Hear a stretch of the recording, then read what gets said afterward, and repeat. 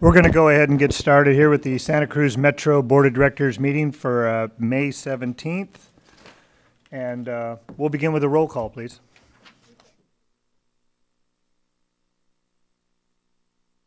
Director Bottorff. Here.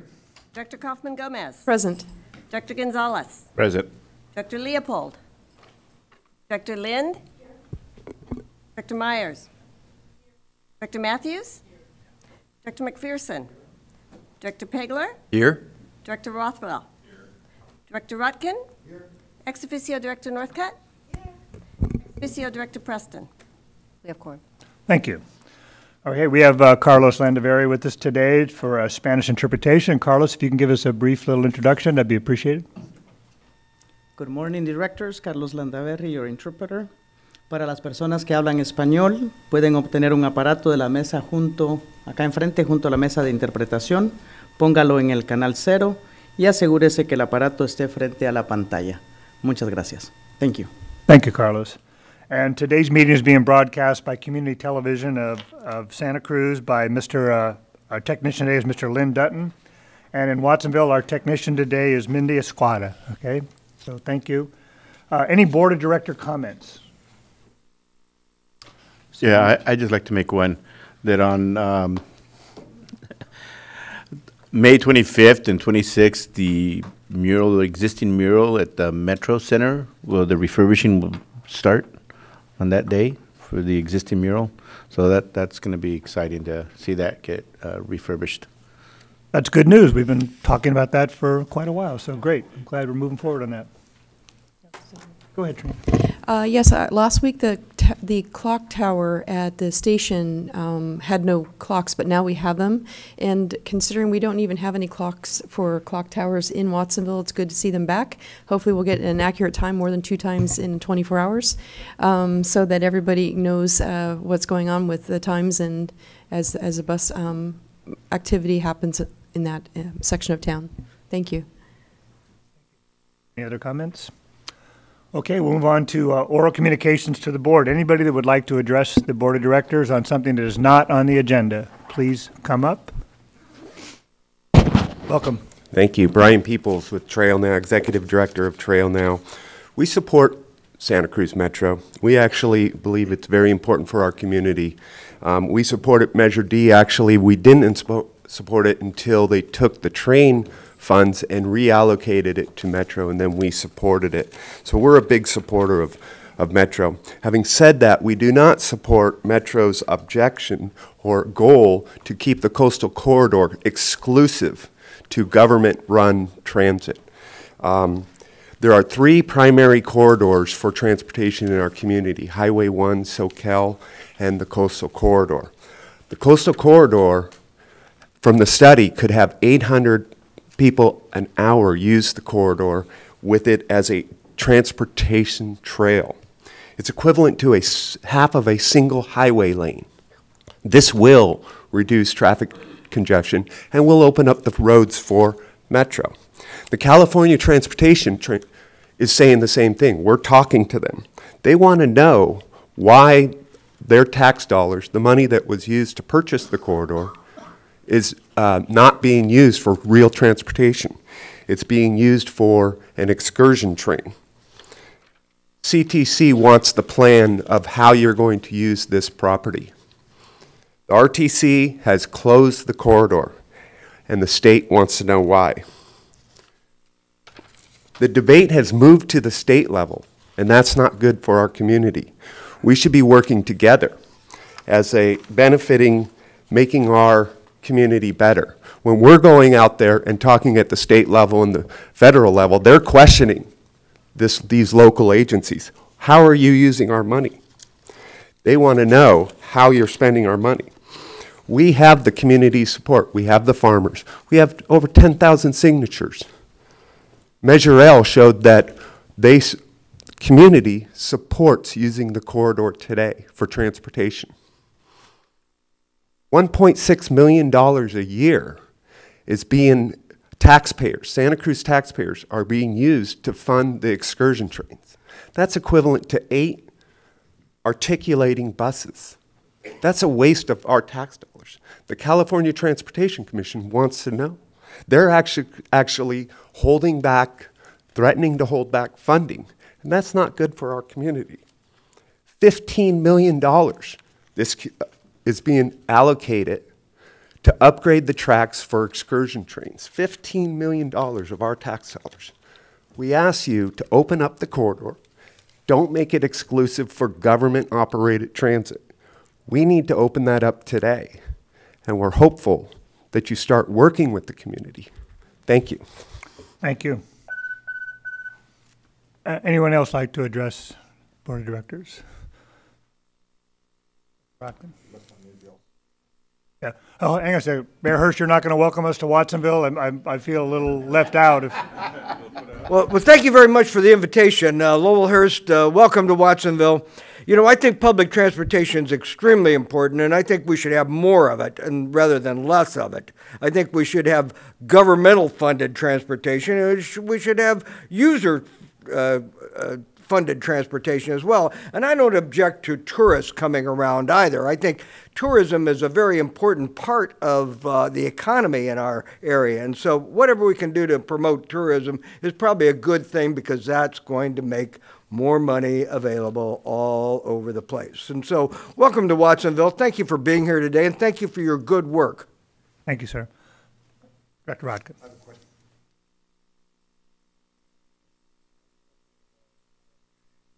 A member of the public alleges that we are in support of exclusive, quote, exclusive transit use on the corridor. Is that the position of the transit district, or are we in support of the combined rail trail that we voted on earlier? We have never said we think we should be exclusively on that corridor. Thank you. Okay, anyone else from the public? We'll go ahead and close that. Move on to written communications from the MAC. Any? Okay, this is time for labor organizations communications. Anyone from labor like to speak to us today? Seeing none, we'll move on. Additional documentation. Any additional documentation today? We have some here.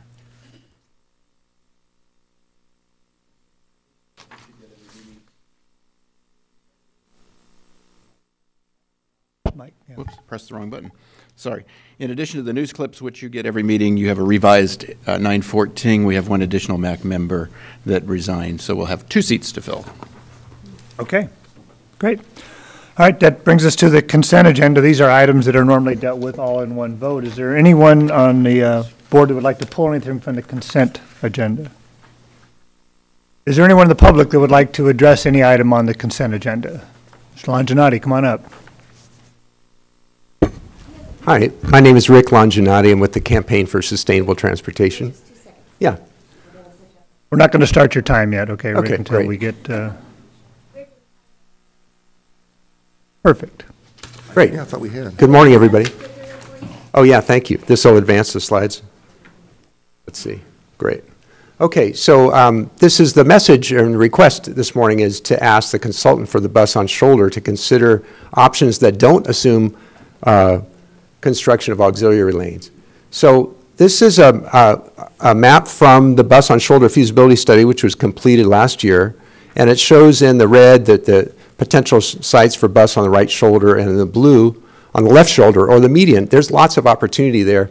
And as you're driving down the highway, this is kind of what I do when I'm driving down the highway. I look at all the width of the highway and see where a bus might fit. The current plan is to do bus on auxiliary lane, and that means you got to spend approximately $100 million for the auxiliary lanes first, and then the additional cost is $8 million. The study that was completed last year considered a bus on the right shoulder in a southbound direction between Morrissey and Freedom Boulevard, and that was $12 million. You don't have to have auxiliary lanes for that. They didn't study money for the northbound lane because the assumption of that study was that auxiliary lanes were built. So the reason they priced this out is they considered this an interim strategy. We don't know either whether they're bus on median. Actually, the Metro has expressed a preference in some areas for the bus on the median, but we don't know how much that would cost. Or do we know what the cost of new buses for express service might be? So Auxiliary lanes won't reduce congestion. We've heard from the Highway 1 EIR that in the southbound corridor in the PM peak hour, the auxiliary lane alternative would slightly worsen traffic operations. They're talking about the next segment here. That's from Soquel to 41st, slightly worsen traffic operations. We also know it won't improve safety. This is also from the EIR. Total accident rates overall and by segment in 2035 under the TSM alternative would be the same as the accident rates for the no-build alternative. So the disadvantages of a bus in auxiliary lane means that the bus will get stuck in that traffic that moves into the auxiliary lane. It misses the opportunity for a median bus-only lane. It'd be built piecemeal, years of construction. It would end at State Park Drive, only 5 miles from Morrissey Street, instead of going all the way to Freedom Boulevard and beyond. And it wastes precious local transportation dollars on ineffectual auxiliary lanes. So this is the request to ask the consultant to consider options that don't assume construction of auxiliary lanes. I want to mention, since I have a moment left, that so there's a lawsuit against Caltrans that says that Caltrans EIR did not fulfill the requirements of CEQA by examining alternatives. They didn't in that EIR examine bus on shoulder. They didn't examine transit on the rail corridor or better bus service on Soquel and Freedom. So we think likely a judge will say, no, you got to examine these alternatives, and will invalidate that EIR, meaning more delay. So You can go ahead and wrap up your thought. yeah, we're hopeful that the RTC will see the light that the auxiliary lanes don't benefit Watsonville, Aptos, or anybody, and will do the bus on shoulder. Thank you. Thank you for that presentation. Anyone else like to speak on anything on the consent agenda? I'll bring it back for action. Mr. Chair, I just want to say thanks to the Regional Transportation Commission for its cooperative effort in looking at this bus on shoulder. It's been a really good relationship that might solve some big problems for us, I think. And I just want to say thanks, hats off to RTC, and we'll just keep moving forward. I think we're all optimistic about the potential there. Okay, with that, is there an action? Move approval of the consent agenda. I'll second. Motion by Rodkin. Was there any comment you wanted to make on, other comment on the consent? Okay. Motion by Rodkin, second by Kaufman Gomez. All in favor? Aye. Opposed? That motion carries unanimously. Yeah. It's on your- Bottom left. It's on the pan. I Okay. can't see the button. You mentioned there were a couple of resignations from MAC, and my recollection is that we try to achieve some categories. I know one of those is from the Cabrillo student. And aside from, I believe they're not required to be, but we're looking for some diversity. What's the other category, or is it just an at-large? I'm sorry, I haven't evaluated that yet, unless Gina knows that off the top of her head. I think what we'll do is we'll prepare that for when we go to the ad hoc committee to talk about where the voids would be relative to your policy. Yeah, and just let us know when you figure out Yeah. generally what you're looking for.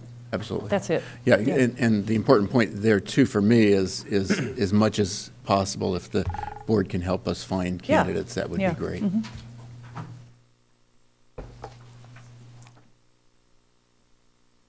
Okay? Done. Okay, good, thank you. All right, it takes us to our regular agenda, and we're going to begin with longevity awards. We have 2 to give out today. Cyril, I'm going to ask you to come up to the microphone. And we'll introduce, this is George Felder, a bus operator, been here for 35 years. Is Mr. Felder here with us today? Yes, Come on up.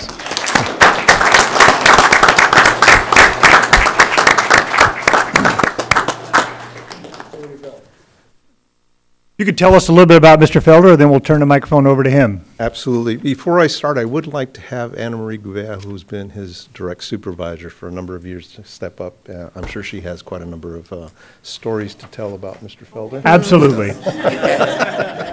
In 35 years, I hope there's some stories. I'm sure there's more than, well, we won't go there. Anyway, I want to introduce to you George Felder. We are celebrating the decades of service that George has provided to the community as a bus operator. I believe he started in 1984, has operated a bus in a variety of routes throughout the community. I guess from my own standpoint, I would just like to say that I've never had a concern about his attendance. He's always there. every single day, and more so on weekends and his days off. He's been very committed, dedicated. I received nothing but positive comments about his performance throughout, and it is just a pleasure to have him reach a pinnacle in his career to the degree that he can now retire, and celebrating the number of years that he's had in service also. So, again, congratulations. Thanks.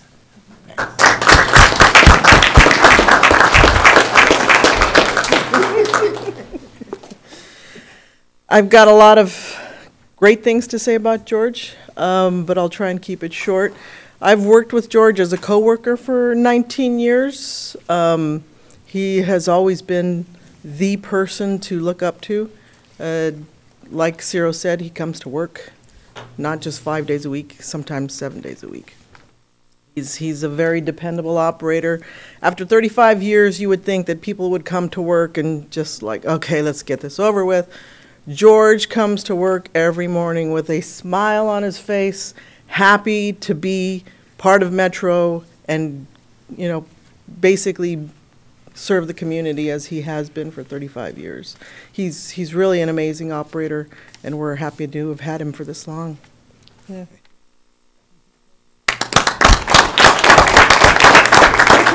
Step up to that microphone and give us a few words. I didn't know you guys cared like that, but I appreciate it. I'd like to thank the district for this opportunity to have a career here. Now that I'm at the sunset of that, I've had a great time working with some great people. And, you know, it's not really a whole lot other to say is that, like I said, I enjoy my work, and I enjoy the people I work with. And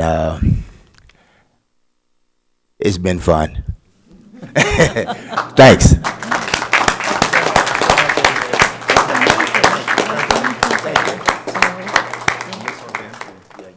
Yes, with the meeting, the club, I'll be there. Okay, get to work.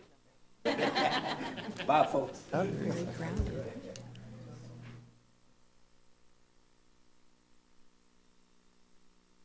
And our next recipient is Freddie Rocha. Been here 15 years. Freddie with us today? Come on up, Freddie.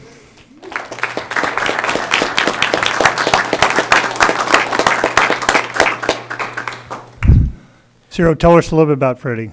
Sure. Freddie actually started his career kind of in a inordinate way with Metro, and that was actually working on the Discovery charter buses during after the 1989 Loma Prieta earthquake. He was there in '98, and I guess it was during the period of time that we were chartering the buses for the Highway 17 service over the hill. He started his career here at Metro in 2004, and he started as a mechanic one. He later proceeded to promote to a lead mechanic, then on to a supervisor, then on to an assistant fleet and facilities manager, and now he is the interim facility manager for Metro. And very, very proud of his success, and he's very reliable and a right hand for me too. A few words, Freddie.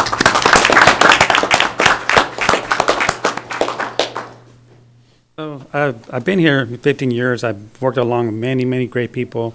I've gathered some of their knowledge, and I'm just so grateful to be part of this Metro family. Which, like I said, over the years, we've had pleasure of working with many people that have left, retired, passed away, sadly. But from all those people, over the years, I've gathered a little bit of knowledge, and eventually hope one day to pass some of that knowledge to other people that I currently work with. So I'm grateful to be part of the Metro family.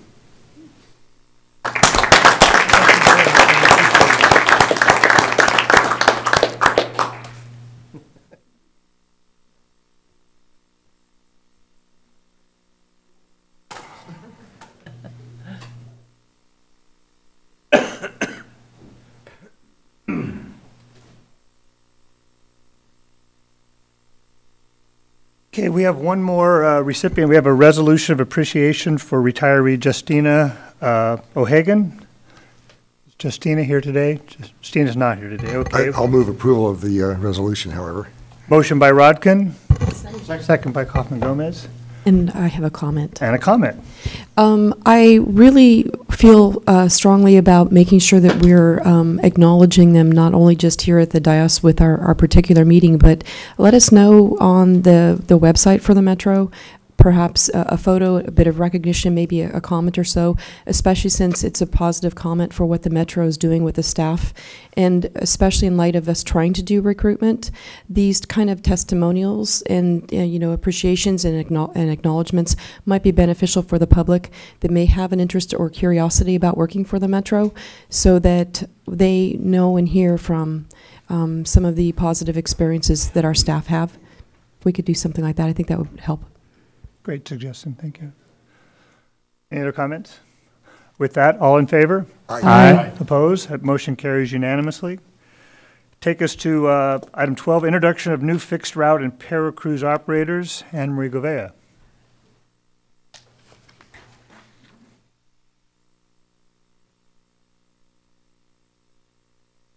New people, we love it.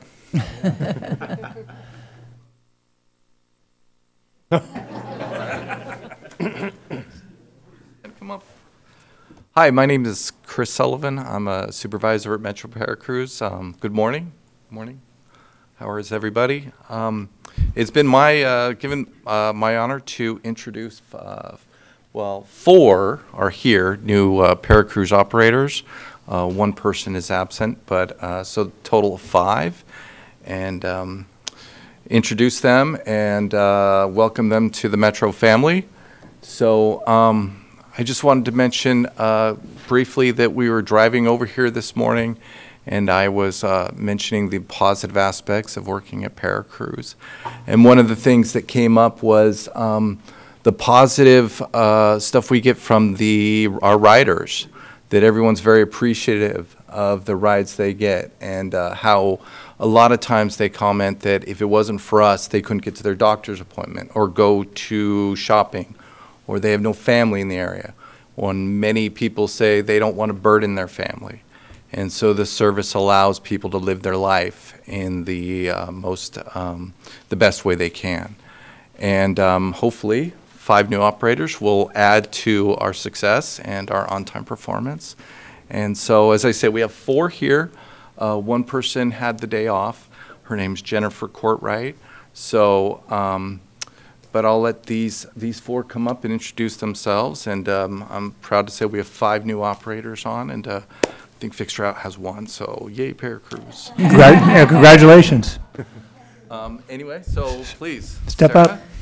I'm Sarah Hewitt, and I'm a new hire. I've been driving, I think, on my own about a month, and I'm enjoying the customer service aspect. I really do enjoy driving. I never thought I would be in this type of career, and I have enjoyed learning about the company and Metro, and I do enjoy the personal aspect with the clients, and taking them to appointments, trying to get there on time, and every day is a new day with Paracruz. And thank you for hiring me, and I hope to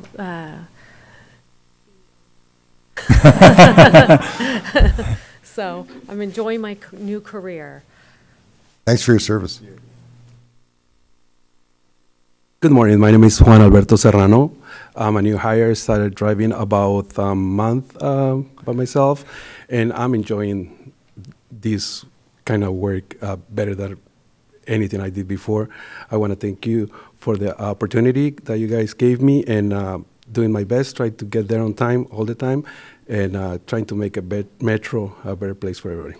Thank you. Thank you. Good morning. My name is Rodrigo Mojica. I enjoy working for Metro. It's probably the best job I've ever had. And, thank you guys for hiring us, and we'll try to make it better for everyone to get to their appointments or where they need to get to be. Thank you. Thank you. Good morning. My name's Anthony Fry, and I am happy to be with Metro. Thank you very much. I share Sarah's interest in providing the service for folks and enjoy the recognition that they offer when we're providing the service. So it's very rewarding to be able to do that. Thank you very much. Thank you all. We're happy to have you on board. Good luck.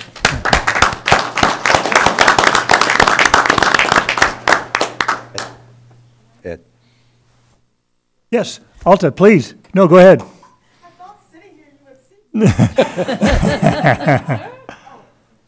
Am I on? I want to acknowledge and applaud you all for joining a marvelous team, and thank you for your interest and potential with the company. I have worked with Cabrillo for about 19 years. I'm in my 19th year, and I used to work with students with disabilities, and we relied heavily on Cruz.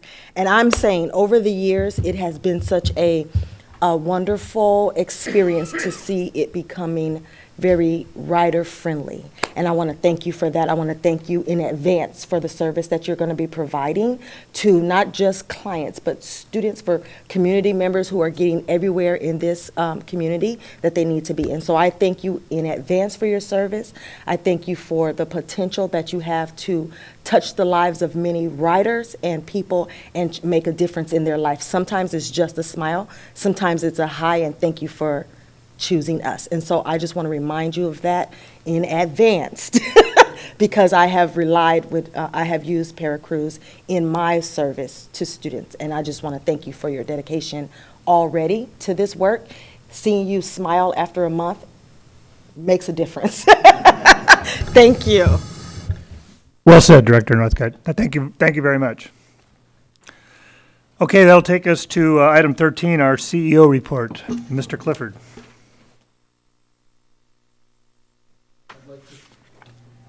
I'd like to start off by introducing a new director. As the board knows and has shared with me, our mutual desire to have a marketing and communications function here at this agency, and it's been a struggle. A number of years ago, you approved a position, but we were in a budgetary crisis and we couldn't fill it for a number of years. And we finally had the opportunity to do that thanks to your support. We haven't had that function here in many, many years, and I really want to say kudos for all the good work that our management and others have done through the years to provide some limited amount of marketing and communications so that we could communicate to the public and share the good things that Metro's doing. But now we have the opportunity to have a dedicated person here, and I'm going to introduce Jamie Ackman. And Jamie, if you wouldn't mind standing up, I'm going to read a little bit to the board about you.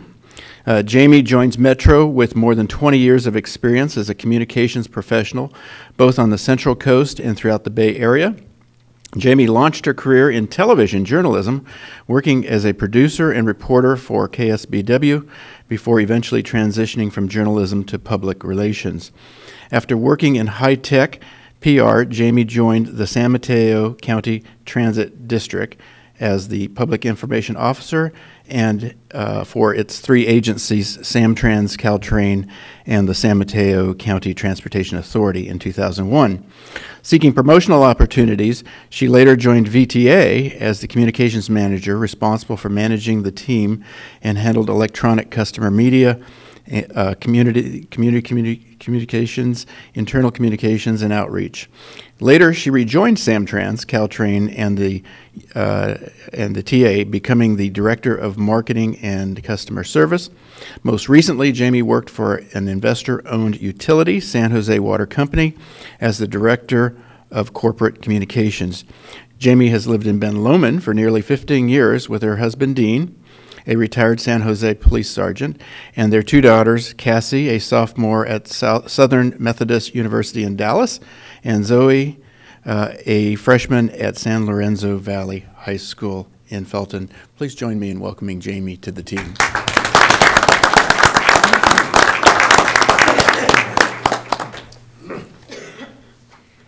Thank you for that warm welcome, and thank you for making me part of the team. I love working in public transportation. I think that there's a real joy in working in a service where you are directly interacting with your customers and seeing the real benefits of what you do every day. So I'm proud to be here, and I'm also proud to be working in an organization that serves the community that my neighbors, my children, and my family have benefited from over the years. So thank you for having me. Welcome, Jackie. Thank you. And Mr. Chair. It's always a special welcome for me, having a 5th District San Lorenzo Valley person be a big part of Metro. And I know that she has represented a bigger agency, but this is a step up. We really welcome you. I think you're going to do a great job, and we need your services seriously. Other comments? Okay, well, just a District 5 plug, and that was good. Okay, so. And Mr. Chair, if I might just continue on a couple of other items. As usual, we like to welcome new hires and promotions. We have a new hire. We hired Rick Jimenez. He's our new purchasing assistant / buyer. We already introduced Jamie. And then we had promotions. I'm happy to report, I think this is a name you know. Michael Rios has promoted from transit supervisor to assistant training coordinator. I think Michael's in the audience, actually. Yes. Hey, Michael, congratulations. And Anson Mayweather promoted from provisional employee to revenue account coordinator. This is a position we've kind of been experimenting with ever since we did the merger of the reservationists and the customer service representatives, and we've been sort of trying to reconstruct and rebuild that whole customer service and ticket and fare media section of our organization. And Anson has helped us as a temp employee and then a provisional employee as we developed his position further from what it used to be into its sort of new day. And then he became a provisional employee, and now he is a permanent employee. So we're happy to have Anson here. He's not in the audience today, but we're glad that he's joining the team now as a permanent employee. And then 2 other quick things. You no doubt heard that the president met in a bipartisan way to talk about infrastructure, multi-billion-dollar program. Everybody's enthusiastic about an infrastructure program. That would be nice. I'm equally as enthusiastic about it, but the word on the street is that's probably not going to go anywhere because you got to figure out how you're going to pay for such a thing. So it's just the continued jockeying going on in Washington. We will continue to do our part as our Metro board member team did in Washington, D.C. recently, talking about real programs and the need to find real funding to fund those programs. So we'll keep promoting those concepts. And then last but not least, UCSC vote is this week. It is ongoing from the 15th through the 22nd. And of course, this is a measure for the students to consider allocating additional dollars to their transit fee, which includes the funds that pay for the ability for us to provide every student on campus the use of our system without paying for the fixed route system. And we hope that that will prevail. I know that's important to the university in what they wish to do and what they wish to continue to fund in Metro services. Any questions for the CEO? Mr. Rodkin. I just wanted to report that I was able to get the unions that represent about 98% of the faculty at UCSC to make class announcements this week about this vote and to encourage their students. They're not telling them how to vote, but they're letting them know that there would be cuts to the service if it's not voted for, and that they need to vote. The last election, the majority, pretty clear majority of people voted in favor of increasing the funds, but they didn't reach the 25% minimum vote quota to be able to actually have it be an effective election. So getting the students out to vote is the real issue, and hopefully these class announcements will help in that process. Any other questions or comments? Okay, thank you for that report. We'll accept that. Next will be a presentation, understanding post-employment benefits. Angela, welcome. Good morning. So the next 3 presentations are kind of all tied together. Okay. I'll be pointing to the some documents that are within the budget presentation, item number 15 on your agenda. Let me get to item number 14 here.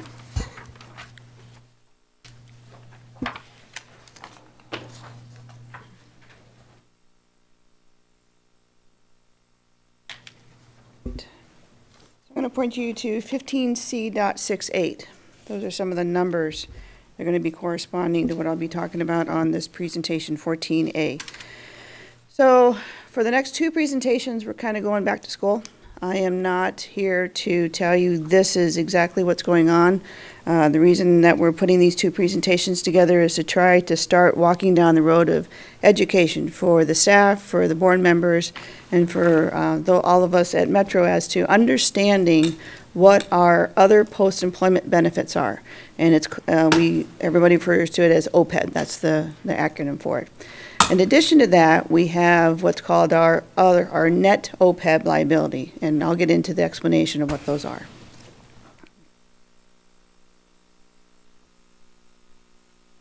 So lots of information here. I'm hoping that you can keep this as a reference document in the future so that if someone has questions, you can hand them this presentation.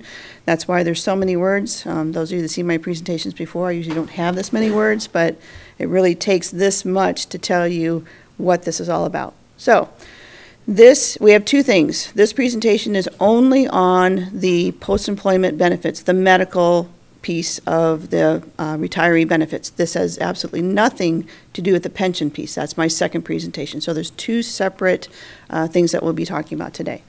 So Santa Cruz Metro provides medical, dental, vision, and life insurance coverage for those qualified retirees in retirement, and that's known as other post-employment benefits, or OPEB. And we refer to this in short also as retiree medical, but it does include the dental, vision, and life insurance. And I'll get into the definitions of when that's included and when it's not. So today we do something called pay-go, or pay-as-you-go. So as the funds are incurred, or expenses are incurred through CalPERS bills, we pay those bills every month. And that's why I was referring you to 15C68. You can see where we have medical insurance, dental insurance, vision insurance, and life insurance. And we have some, this is under the Retiree Employment Benefit Department 9005. And those benefits for 2019, we budgeted about $3 million. In 20, we budgeted about $3.3 million. And in 20, we're budgeting $3.5 million. So those are the dollars that go with this one. Let's see here. These are for the costs that we're incurring today for retirees that we have today. These are not accumulating towards the liability. This is what we are being charged today for the retirees that are retired today. Contributions are not made for those contributions are only made for retirees today only. They are not for the retiree benefits for future. Those are the unfunded pieces. So prior to 2009, there was no standards. No one had a set way of reporting this through either their audits or to their agencies. Everyone reported it completely different or didn't report it at all. So in 2009, something came through our Government Accounting Standards Board called GADSB 45. This established some kind of standard. It wasn't all the standards, but at least it was starting down the road of putting standards in place on how agencies should report this unfunded liability. For the fiscal year ending 2009, we implemented GADSB 45, and we recorded the liability in our financial statements. And this initial required entry was the difference between what we actually calculated as the annual required contribution and the pay-go, or pay-as-you-go contribution. These did not require the actuarial liability to be recorded. So the difference was not recorded, it's just what we were paying. So GADSB 45, here's some more detail about it. We only did it every 2 years. It was not required every year. And so that became an issue as people were trying to get their arms around the liabilities that were out there, because people were finding that their liabilities were much larger than they had anticipated. Each year until 2018, the GADSB 45, we used that and we updated our liabilities on our financials. Then in 2018, GADSB 75 replaced GADSB 45, and this is a whole bunch of accounting jungle. But what it did is it put even more standards in place, streamlined a lot more things, and now we do it every year.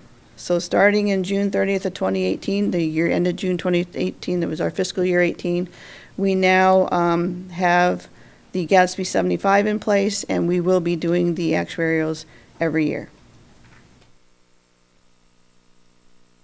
So as I was saying, Gatsby 75 requires annual actuarial evaluations instead of biannual, which 45 did. They do not mandate pre-funding of the liabilities, which on one hand is good, and on the other hand it's not so good. Some agencies have decided, even though it's not required, they are pre-funding their liabilities or trying to put more funding towards their current liabilities. So 75 caused extensive and significant changes to the accounting treatment and the terminology that we use in our financial reporting. And it also has required disclosures in there that tells you exactly what we're doing and why. And those will be coming through on, you would see that in our audits that we bring through every fall. You can't see this online, but look on your packets. This is where I was saying medical, we call it retiree medical, but at certain point, the dental, vision, and life is included. So just to kind of go through this a little bit, on the first column is management. Second column, I apologize, smart. We need to change that to smart Cruz, SCIU, and smart fixed route. Going on down, the benefit type provided for retirees is medical. And this medical is good until you are 65. When you reach the age of 65, Santa Cruz Metro's medical becomes secondary to Medicare. Thank you. Everybody else knows that. You're not old enough to know, but. No, I'm not. Some of us, we know exactly what it is. I will get there, I'm sure. So Santa Cruz Medical plan is primary until you reach that age, and then it becomes secondary. Your Medicare takes over, and then our medical comes in secondary. This is for your lifetime. The benefit is for the lifetime for all 4 units. This benefit becomes available to someone at Santa Cruz Metro after they have put in 5 years of service. And again, this is medical only. When you reach the age of 50 is when you can take advantage of this benefit and retire from Santa Cruz Metro. And it also has dependent coverage, so it's not just for the employee, it's for the retirees, the beneficiaries of the retiree also. For the first 2 groups, it's paid in 100%, and in SCIU and Smart Fixed Route, it's paid at 95%. This has been negotiated through the years. That 100%, 95% is based on the Blue Shield HMO plan. So we have I'm going to call it a menu of medical plans that our employees and retirees have the options to choose from. And through the CalPERS resolution that we have, the Blue Shield HMO plan is the plan that this 100% and 95% is based on. Once you reach 10 years of service and you retire and you are 50, that's when the dental, vision, and the basic life kick in addition to the medical. And the same pieces apply. It is for all your dependents also. Santa Cruz Metro pays 100% of those premiums. But the difference here is that when you reach 65, those 3 benefits go away. Your medical doesn't go away, it becomes secondary, but the dental, vision, and the basic life are no longer a benefit. Any questions on that? I know there's a lot of information. You might want to clarify that 50 is the minimum age at which you could retire. You're not required to retire at that point. Correct. And we don't encourage it generally. No, you could never retire. There is no requirement to retire from Santa Cruz Metro. We have certain levels that you can retire. We have 2 at 50, we have 2.5 at 55, and we have 2 at 62. So it just depends on when you started and how old you are and all the different factors that go into retirement. On to this one. So taking that information, medical only, not taking the dental, vision, and life into consideration, in 2008, we saw that those under 65 who were retired, we paid $1.4 million towards the medical costs for retirees only. And those that are over 65, even with the supplemental piece, we paid almost $1.5 million. And then there was about $150,000 worth of individual retirees that we don't know what their age was. And it gives you a picture snapshot of how much this is. Bigger piece here.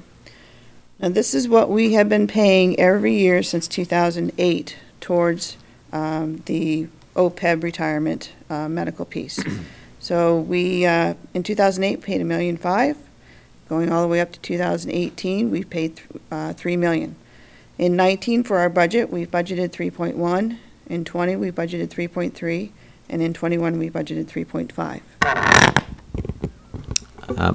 I just have a quick question about that. Sure. Didn't we also see a large amount of retirements in the last 4 or 5 years? We I mean, did, the that's- part of our cost saving was encouraging retirements of some Right. of our older employees. And you can see that in 16 and 17, where those went up significantly more than 15, and then we came back down in 18. This is also based on, hate to say it, the morbidity rate, how long people live. And so, obviously, in 2018, we had less people, less retirees that we paid for than we did in 17 and 18. So it's a combination of how many we had retire and how many were no longer on the books. Quick question here. Angela, can you give us an idea of how many employees no longer working for Metro that this $3 million is being paid towards our benefits? Nope, I'll have to get that number back to you. Okay, thank you.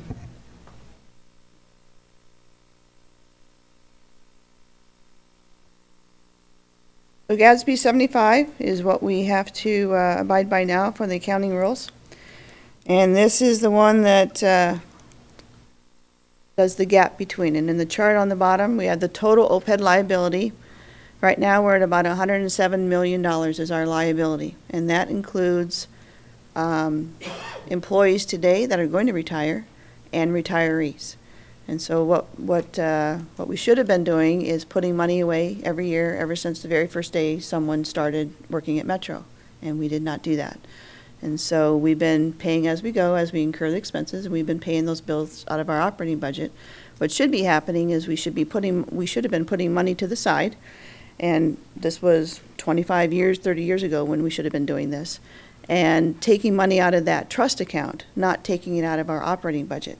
Because as you see, it hits our operating budget by $3 million. That $3 million should be coming out of this trust fund over here that we pay to CalPERS every month or once a year if possible. And we incur interest on that, so interest increases the money that we put to the side, so you compound, interest. Yes? Does the liability begin when they're in terms of what should be happening in your view, happening when they're hired or after 5 years when they actually become vested in the system?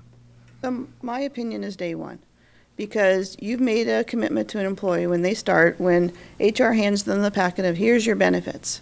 Part of that benefit is here's your retirement that you're being offered when you start. So from a fiscal responsibility perspective, we should have been putting money over here in, I'm going to continue to say a trust account. There's many options, so I'll just call it a trust account for now. And putting that money away and earning interest on it. So that by the time that employee retires, we have that money over in the trust account to pay the $3 million, or probably at that time, much, much more out of that account versus our operating account. We have a much better handle on our operating expenses since we don't have to worry about retiree expenses coming through. Thanks. Yeah, I'd like to ask just another question. It was very common to do the pay-go. So we weren't out of step with other agencies in doing that. How much money would we need to have in the trust fund to pay a $3 million annual bill? Well, our bill is 107. It's $3 million a year to pay right now. We literally take $3 million out of our operating budget right now. No, I understand our liability, but I see. but if what you're saying, if we had a trust fund, if as you say, being fiscally responsible to have a trust fund, how much would we need in that trust fund in order to pay out $3 million a year?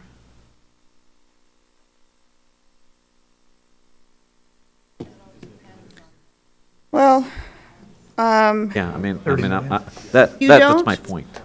Because you have ebbs and flows, so someone starts today as a new employee, and 3 years from now they leave.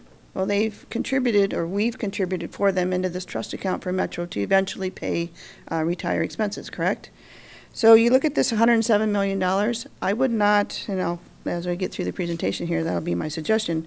We do not fund that by $107 million. You fund it about 75% because of the people that don't make it all the way to retirement. I mean, you just saw, you got 30-year people, 15-year people, lots of our employees stay a long time. And that's why that 75% may actually increase if you have more people that stay longer.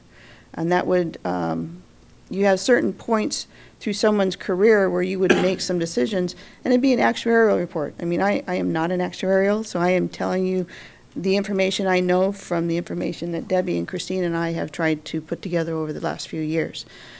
I don't have a direct answer for you as to how much money I have to have in the bank to come up with a $3 million worth of interest that it would be able to pay every year.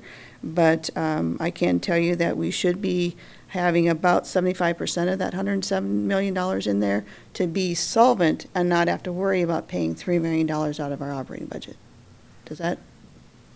Yeah, I mean, it just, but the magnitude seems great when you have a annual budget that's in the 60 millions. Absolutely. And what you're proposing is another annual budget that might, of 60 million to get you the 3 million that you might need for it. I mean, it's a big job.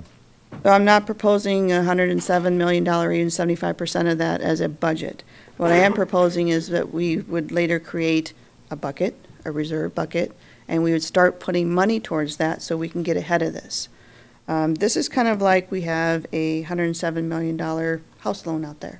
But the problem is the house may appreciate, but the loan also appreciates. So you don't still have a $107 million loan. You actually might end up with a bigger loan. That make sense? Yeah, I mean, I think there's, we can have a longer discussion. I won't belabor it here. I don't think it's exactly an apples to apples calling it like a mortgage. No, it's not. I was just trying to point out that to have a trust fund to generate the kind of resources necessary would be quite large. It would be. And we'd be making a bunch of different trade-offs in order to make that work. Yes, we would, and that's why I'm not recommending 107. Yeah, it's fine. At one point, it might be beneficial, may not be in this particular meeting, but this is still a rolled benefit with our employees.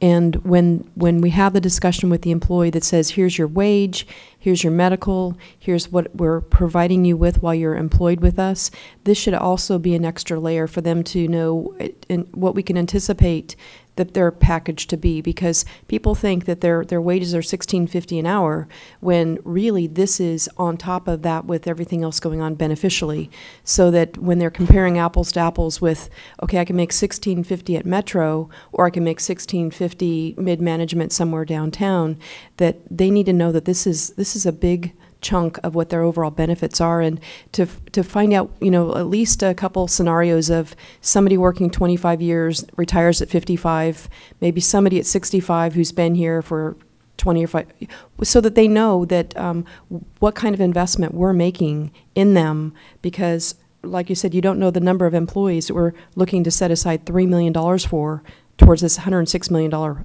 bill, essentially. And I think employees need to realize that it goes above and beyond the W-2 paycheck you're getting on their benefits. I think the employees are starting to see that. We just did 2 total compensation studies, one for management and one for SEIU. And so in that total compensation is all the benefits included into it used to be just the salary surveys that we did. Now it was total compensation. So I think we've started down that road. I can say that we have not presented to a new employee or any employee, here's what you receive as ex-employee for benefits as well as salary. That might be something that we should consider, but I do think that we have started down that road. Here. I'm not encouraging anybody to retire, but had Metro not encouraged retirement in that 2000, when we had the spikes in 16 and 17, what would that 18 be? Do you know how much more it would be if that wouldn't have occurred? I don't have an answer for that one. Do you have any kind of a guesstimate? I understand that you wouldn't have a flat-out figure, but the longer you stay, the higher the pension. Yeah. That's the bottom line. So if they had not retired and they incurred more years, then the higher their pension is. There's a sliding scale of percentage. You know, if I take the 2.5 at 55, you get 2.5% of your salary at the age of 55. And so if you go longer, it's 2.5% of your salary times the number of years of service. So if you put that all together, and the people that retired would have added more years of service, theoretically, that number would have gone up. Okay, continue with your presentation. Could I ask one? Oh, I'm sorry. Go ahead, Director Rothwell. So, in terms of the drift of what you're saying here, are you viewing this as purely informational for our benefit, or are you making a specific recommendation as to what we should do? This one is informational. I do have some recommendations in here, but I'm not asking you to take any action today. Okay. Yeah, on this presentation and the next one, it's purely informational, recommendations for you to think about, no action. Thanks for clarifying. Sure. Okay, where were we? Yeah. I think I pretty much said everything that's on that slide. Any questions about this slide? All right, moving on to the next one.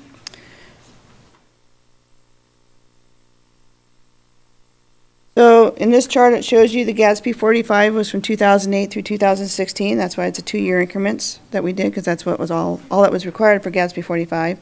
In 2018's fiscal year that ended June 30th of 2018, that's when the Gatsby 75 started. And so we'll be doing that for 19 and 20. You'll be seeing lines on here for every single year, but that's how we got to the 107 that I was talking about. So some more information about how we got here. There were no standards. Prior to 2009, people just did whatever they wanted. If they reported out, it was at very high level. And if it wasn't a significant amount, which before I started here 15 years ago, it wasn't considered a huge amount. But because of all the baby boomers, actually, I think that was 1946, 1964 areas where the baby boomers are considered to be. You add 50 years or you add 62 years, and they started ramping those numbers up. So pay as you go, I think I explained to that. There's no pre-funding. You just pay whatever expense CalPERS bill was sent to you every month, or as we'll be looking at the budget, you pay it once a year and you might save some interest on that. Gatsby 45, we did that from 2009 to 2018, and then Gatsby 67, we started doing that for fiscal year 18, and we'll be doing that every year going forward. So again, I'm not asking for any action on this. These are some options that we can all consider. So establishing an OPEB liability reserve. What this would do is it would put money over in a reserve account so that these kind of expenses do not touch our operating budget on a yearly basis. We could revise the reserve policy to include that new OPEB liability reserve. And then these are ones that I know are not popular, but I felt it fiscally responsible for me to put it out there. We could work with PERS. We could come up with our current medical plans and possibly make changes. As I had said earlier, we do have kind of a menu of medical plans that the employees have the option to take from, as well as the retirees, and we could talk to PERS about possibly changing that, reducing it, whatever we come up with. Then the next two, negotiate with employees. First one is to negotiate with additional contributions from the employees for the monthly premiums. As you saw before, 2 groups are 100% paid by Metro, 2 groups are 95% paid by Metro. Then we could also negotiate with the employees about terminating the PEMCA agreement and eliminating the retiree medical altogether. That's a hard one. We would have to go off and create our own medical plans. We'd have to go into a completely different group. I don't know all the details to that, but I do know it is a huge task and that it would probably take us quite a while to go through that whole process. Once you terminate with the PEPCA agreement, once you terminate with CalPERS, you cannot go back. It is a one decision. If you decide that you no longer want to do it, then you can't decide 5 years, 10 years, 15 years later that you want to go back. We could go contract with the OPEB actuarial, which I think this is probably something that we should be doing, and go through and find out where do we really stand. again, Debbie and Christine and I, we are not OPEB actuarials. We do the best we can with the information that we have. But these guys, they're pros at it, and they do it for a living. There are so many factors that if one factor changes, if you change the mortality rate of someone living to 90 to only living to 89, even by 1 year, that will change all of the predictions by a pretty big scale. You wouldn't think 1 year would do something like that, but it does. It changes it dramatically. We could receive that report and then discuss options back at the board and with the employees and with the unions and see what we want to do. Do we want to set up a trust? Do we want to set up some kind of other plan instead of having all this coming out of our operating budget every year? Putting out that trust, we could earn potentially more interest than what we have the money in the bank today. Setting that up, if we did set up a trust, I would recommend setting it up as an irrevocable trust, because that is a commitment that we've made to the employees, and once you put that money in there, it can't be taken back for some other situation that Santa Cruz Metro may need it for. We always need money for something, and I think if you make this commitment to making this irrevocable trust, then that is a commitment going forward. Obviously, you could do nothing.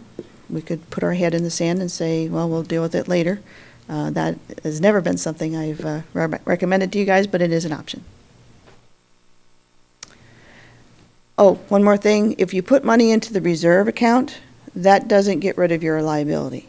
But if you put the money into the trust account, that does bring your liability down, because it's an irrevocable trust and you can't take it back for something else. You have to put that money towards the pension liability. So that's something that CalPERS has put together.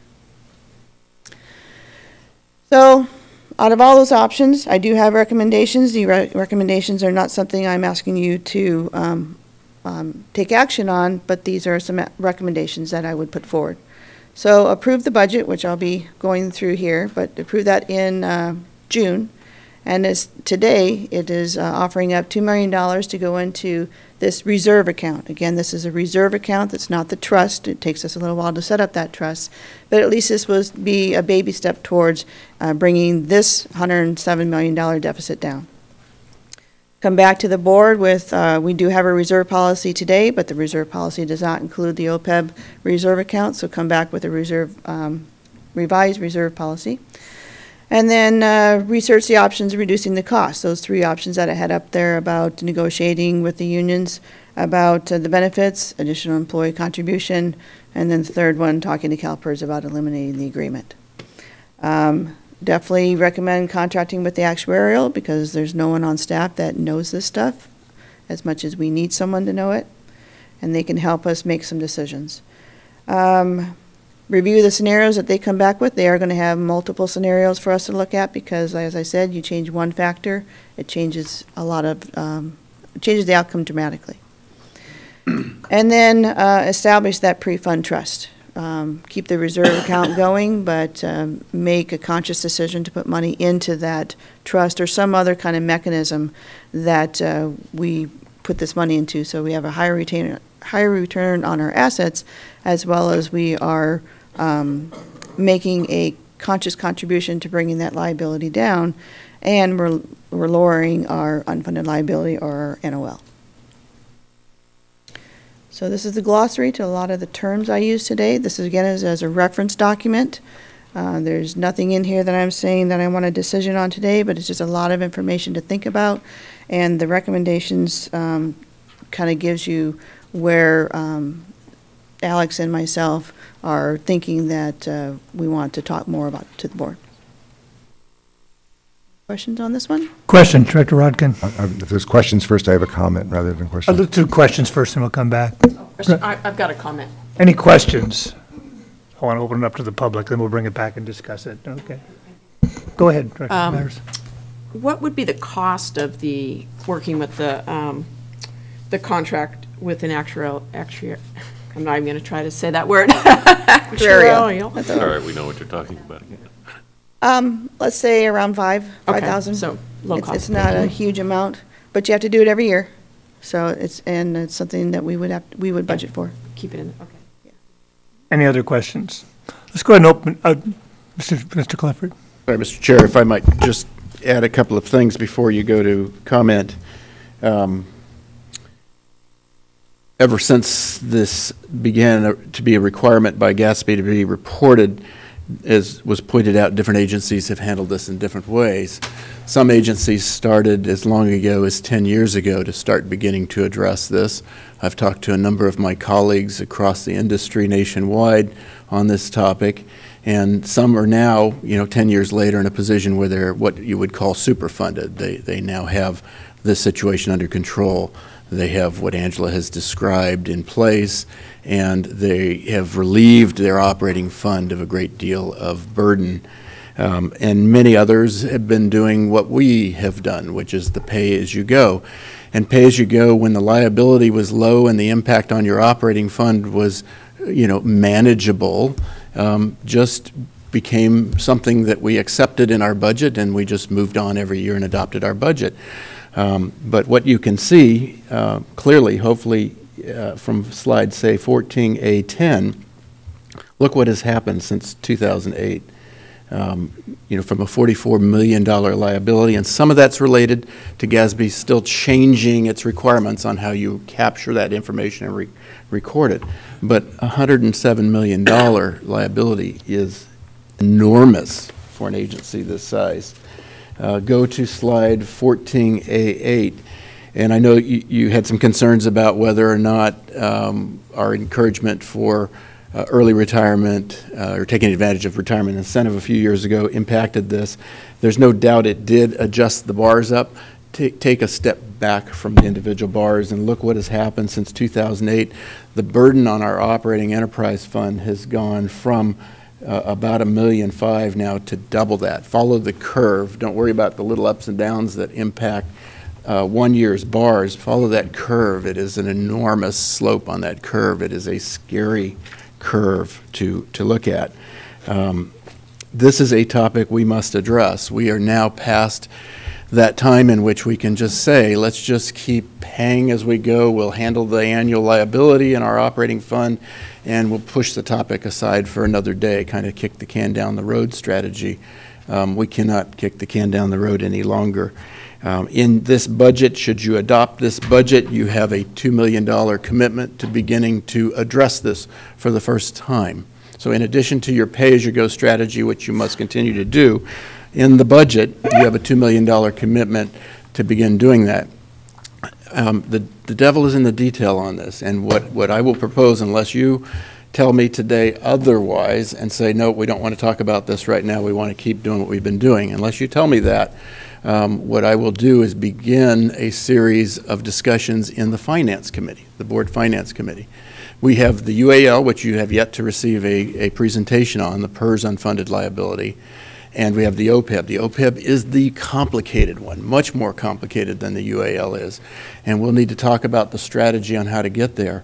There is no quick fix. I want to make sure you understand the fix to the OPEB liability, should we get to a fix, is a multi-year, many-year strategy.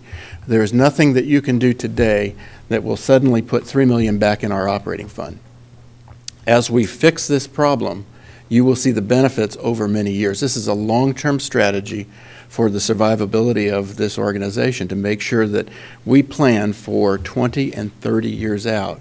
And it will take us many years to get there. As I described, some of my colleagues I've talked to, it has taken them 10 years through different approaches. And everybody has a different strategy. You can't say, hey, Clifford, tell us what so-and-so agency did, and let's just incorporate that. You can't do that because everybody has a different set of circumstances, depending on whether they are in PERS, medical, or not, impacts what they can do.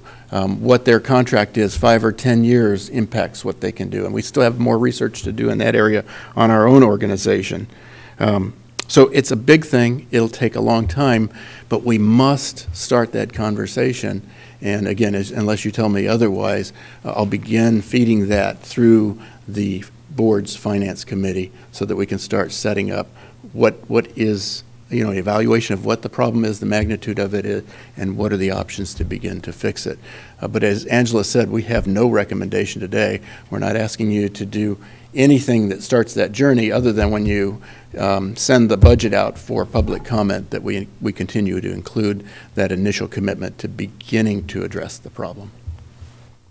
I do have an answer to that question about how many retirees are in just the two. So in comparison, we have about 320 employees today. Total retirees we have is about 274, of which 86 are on the blue column and 188 are in the orange column. That tells you what happens to our medical when everybody reaches 62. Thank you for that. Okay, I'll go ahead, Director Leopold.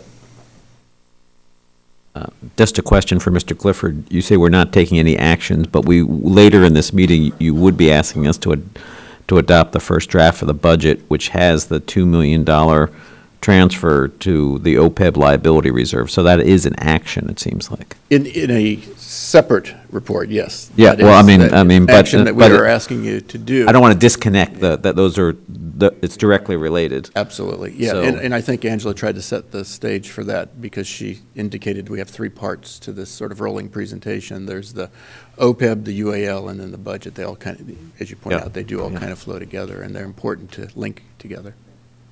Today, you won't be taking any action on the budget. The only thing you'll be doing is adopting a resolution so that we have a public hearing a month from now. So no adoption of the budget today either.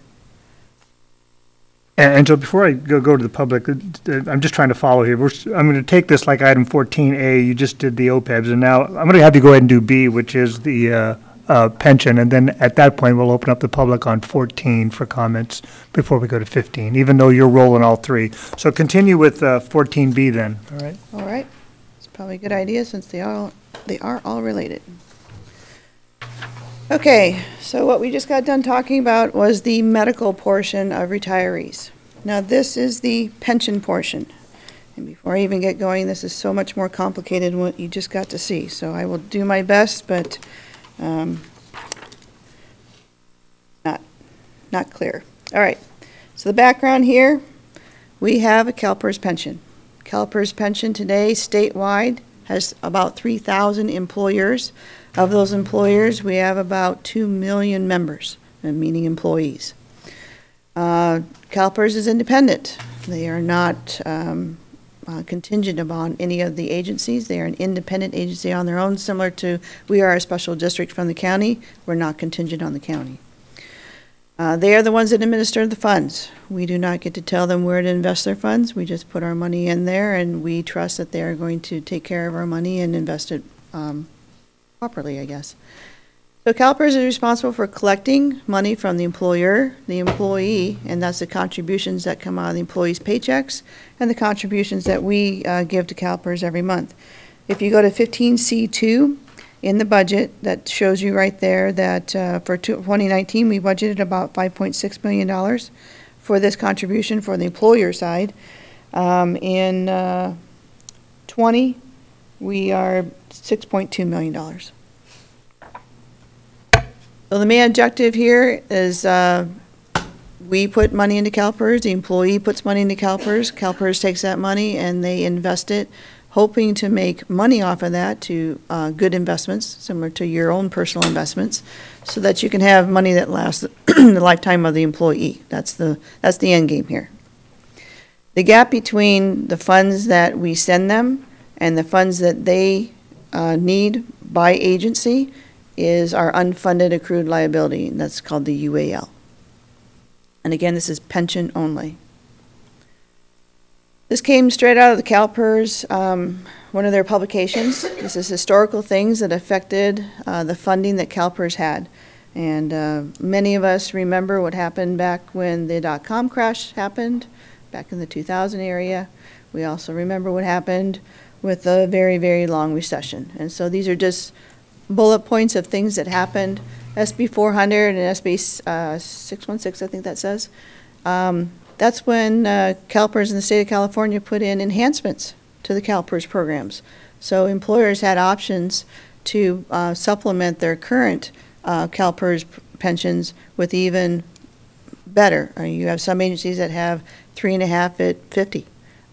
You have a lot of fire and police in there that have certain supplementals to the base pension that the entity has. And then one of the biggest things here is on the bottom here, discount rate. Discount rate is basically how much interest you're going to make. So they took it from 8.25, and since 2004, going all the way to 2016, 17, they've dropped that, I'm going to call it interest rate, but it is officially called the discount rate, from 8.25 to 7%. So that's not good. We're making less money on our money. So how did we get here? CalPERS had significant investment losses over multiple years, and that's not just CalPERS. There are a lot of us agencies. We personally do not make investments, but I know the county does, and there's other entities that do their own investing, and a lot of people lost a lot of money. We did our own kind of investing where we had $26 million in our reserve account, which was not dedicated to anything. And we kept holding on and spending that reserve and keeping the service on the street, keeping the employees employed, and it just went on too long for everybody, including CalPERS. So their CalPERS contribution policy, they were slow, just like a lot of other entities, to recognize that their investments were losing more than they could handle. And so they, on top of that, they had a 30-year amortization instead of a 20 or 15-year amortization. So the longer you amortize something, the longer you think you have time to pay things back. It smooths things out theoretically, but it does stretch out the pain. This is what I alluded to before, the enhanced benefit formulas. Those went in 2001. So that increased the pull on that account.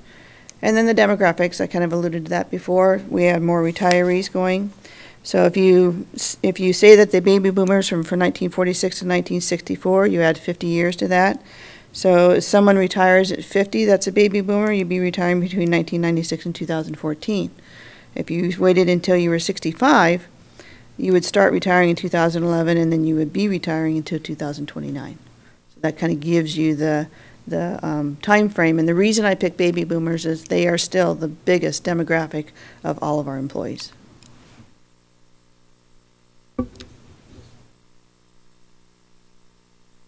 So going on to developments, this is how CalPERS is put in place to strengthen the accounts that they have today.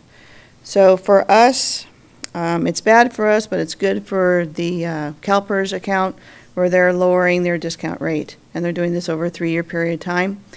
And they're passing that increase off to the employers. So instead of a 7.5% interest rate that they anticipated getting, they're bringing that down to 7%, and we're expecting the employer to make up that 0.5% difference.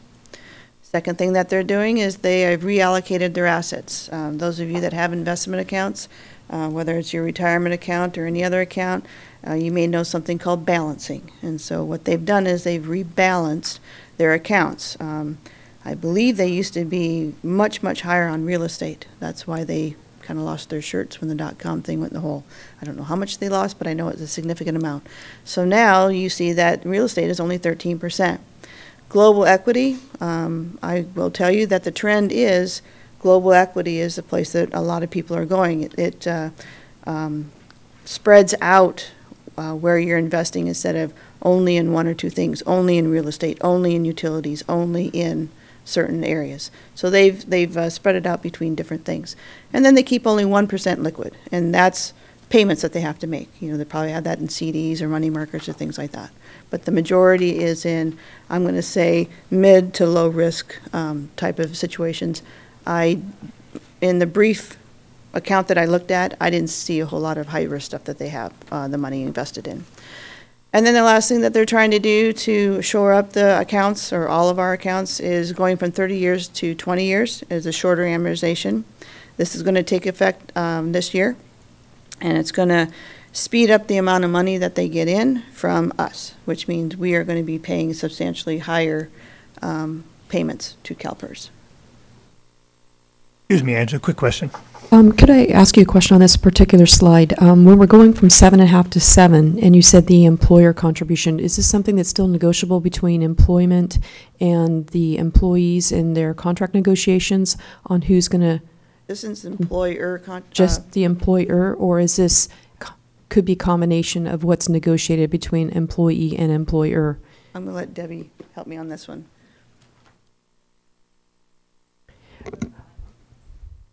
Not between the employer and the Can you do the mic, please, so that we can all hear you? Sorry.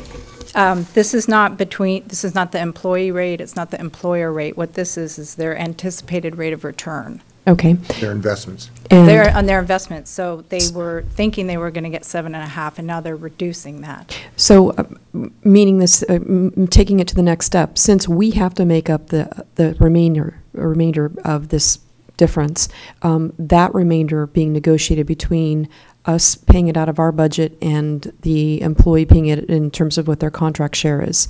I know that we're doing this with the city of the employee is contributing a bit more to help offset some of this. Is that something in conversation as well? So that is an option, I suppose. I can't tell you that we've had conversations about that today. But yes, there's many options that can be put forward to figure out how to pay for that extra 0.5%, but we haven't gone down the road of that yet. Thank you. Continue. Okay, so this is one of my favorite slides. Christina put this in here. Oh, and by the way, this is all Christina and Debbie. They are the gurus of all of these slides putting this together. So this one, I think, speaks to everybody. Everybody knows what a dollar bill was, and it tells you how much that $1, how CalPERS is using that today. So investment earnings, they are getting about 62% of that dollar. 25% of that is coming from the employers, or 25 cents is coming from the employers, and then 13 is coming from the members themselves. And that's how our dollar bill is put together, 3 different sources. Another complicated but as simple as we could get it presentation here. So today, CalPERS rate for our payroll, they tell us that our cost is 9.2% of our payroll. And so 9.2% is about $1.7 million. Additionally, we have the UAL, which is $3.6 million. Put that together, and you have on the bottom left there $5.3 million. Our budget that I have putting forward on 15C2 is where I get that $5.6 million. This is how it's put together. So contributions from the payroll, and we're trying to buy down our unfunded liability. Between the two, it's $5.6 million.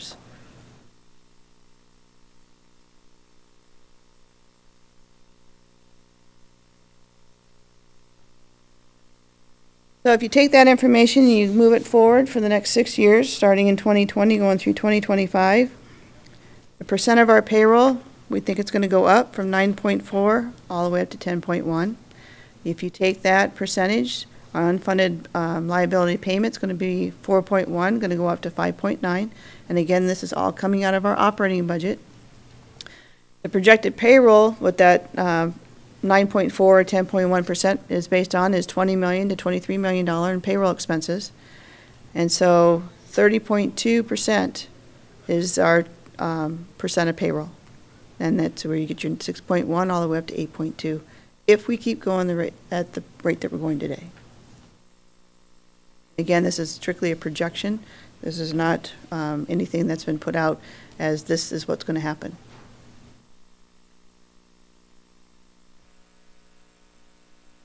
So, the history to our pension, back in 2009, it was $44 million. That was manageable with what we had going on. Dipped down in 2011, and now we're up to 56.5. And this is for the 2018. It's always a year behind, so it says 2017 up there. That's when we incurred it, but we hit our books in 2018. So in 2018, our unfunded liability for our pension is $57 million. So you put this together with our OPEB liability, and we're about $165 million is what we need that bucket for. So, options. We could prepay the UAL portion, and that's actually an option that I do have in the budget.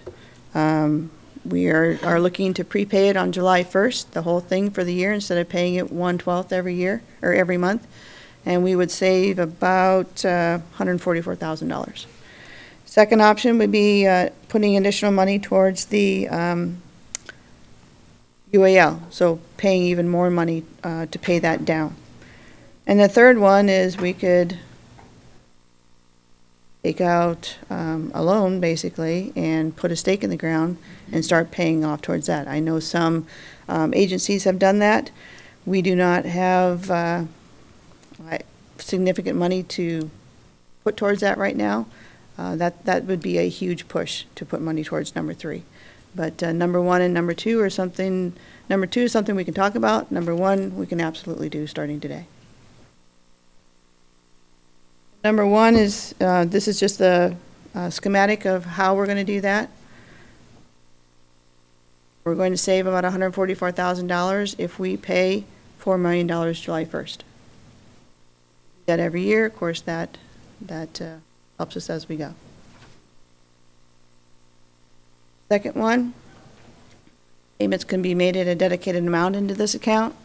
It allows for us to be flexible at how we budget. We can dedicate it out of one-time money. We don't want to have something that, well, let me stop there. It's we can dedicate it, it's one-time funding, and we can also use new revenue towards this. And the additional payments, obviously that brings our principal down, which means we pay less interest. So this is just an example. If we paid $1 million today to reduce the amount of interest, it would be down by about $1.6 million over the life of the 30 years. We're still doing 30 because it doesn't go down to 20 until this year.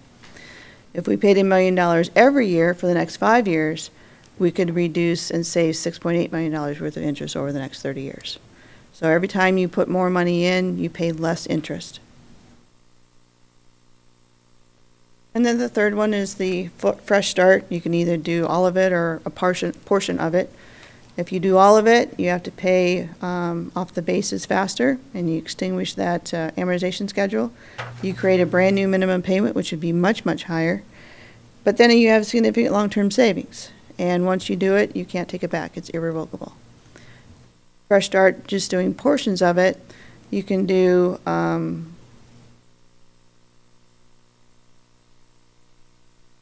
added pieces every year. You can achieve similar savings, but not as much if you paid the whole thing. And it's not irrevocable. It is irrevocable. So if you did a 20 years amortization, which is starting this year, you could save $12.7 million if we did that. If you did a 15-year amortization, you could save $32 million. But the payments, I think, would be a little much for us to swallow. Questions? Questions? Okay, I'm gonna have you take a break right there, and let's see if anybody from the public wants to weigh in on either the OPEBs or the pension liabilities. Come on up now.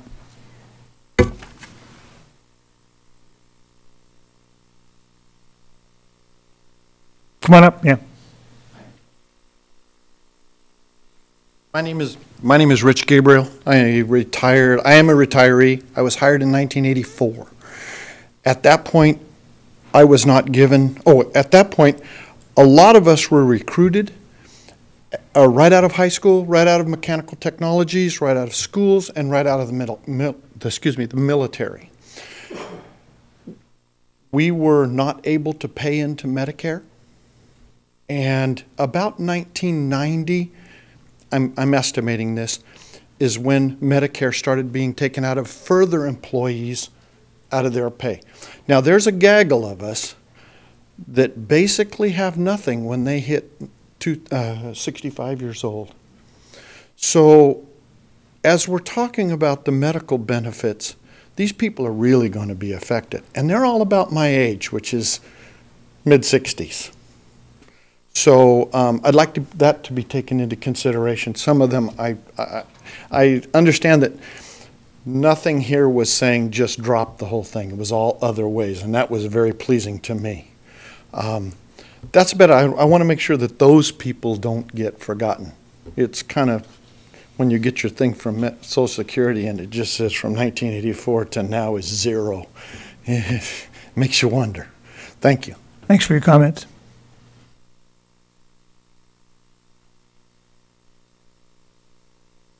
Welcome. Morning, Board. James Sandoval, General Chairperson of Smart Transportation Local 23. I just want to pass on a message from our international rep, Bonnie Moore. She was unable to stay and she had to run out of here. We have been informed that this is not a recommendation, but only information. Please understand that we are a pay-as-we-go agency. Our members pay their full share of the employer's contribution, unlike some cities that have run into problems with their employee pension process. We are the transit district, not the city. Thank you. Thank you. Any other comments from the public on either of these two presentations? Okay. We'll bring it back for, those are just presentations, item 14. Comment? Oh, go ahead, Dr. Rockin. Yeah, before you go into 15, right? Okay, yeah. If you follow the news nationally about pension issues, and they apply also to retiree medical, although there's not that much discussion about it, but it's the same issue. You might get a sense that we're in absolute complete free fall. You know, the Social Security system's bankrupt. We're all going to, nobody will have a retirement or something. And people are wrong to think, you know, there isn't a problem. You could just forget it. It's all going to work out. There's not a problem. There is a problem with Social Security. There is a problem with our pension system, with CalPERS, and retiree medical. On the other hand, nobody can afford, I don't think, I'm amazed to hear some agency did something 10 years ago that fixed it for them. I don't know how they must be a very wealthy place where that happened or something, because this is a balancing act. If you decide to totally try and fix this problem in the short run, you're going to take it, you wouldn't have a bus system. I mean, the only way you could pay for this, John Leopold pointed this out earlier, would be to stop all your operations. You'd have enough money to cover the pension for the people that used to work here, but you'd close down that day. And when often political pundits or political actors at the national level talk about, you know, we've got to, like, you know, we're X trillion dollars in debt around, you know, Social Security, these kinds of issues. We need to pay this off. This is a liability. And their argument is you should have the money in the bank or in a trust fund to pay as if everybody's going to retire tomorrow afternoon. Well, we're not going to retire. Nobody's retiring tomorrow afternoon. This agency is going to go on for a long time. I think Alex Clifford understated the nature of the problem. It's not a many-year, it's a many-decade problem to solve this issue for us. I think it's really, really a serious one.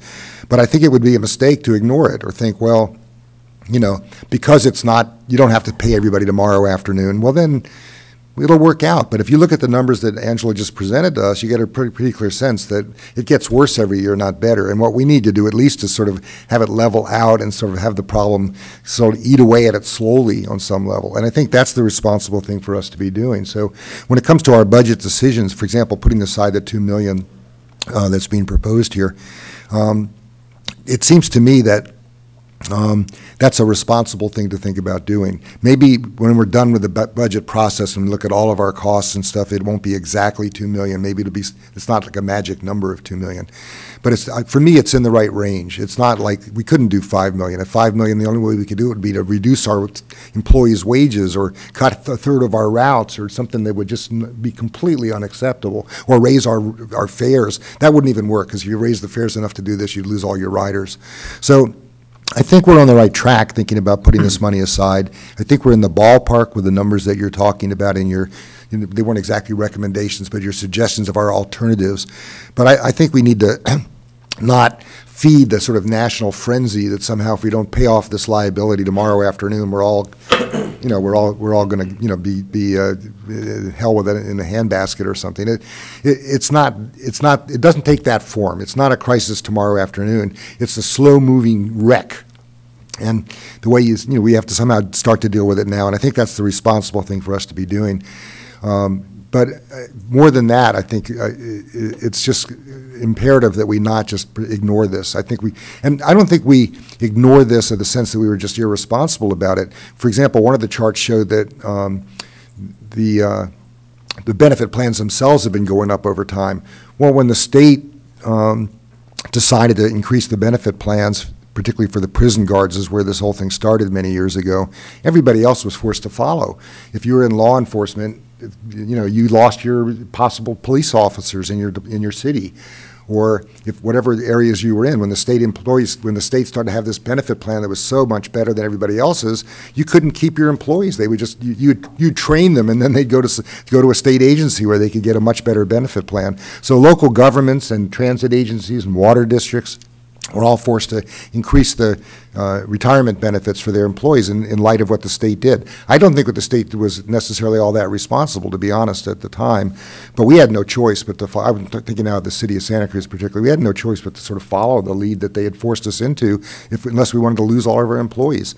But I think now I think everybody's in recognition that maybe at this point we can't be increasing these benefits at that level. Somehow we have to hold the line on some of these benefits, and we do have to balance how much we put aside with what we need to pay our employees decently, and give them a reasonable salary to recruit them, aside from what's just moral and just.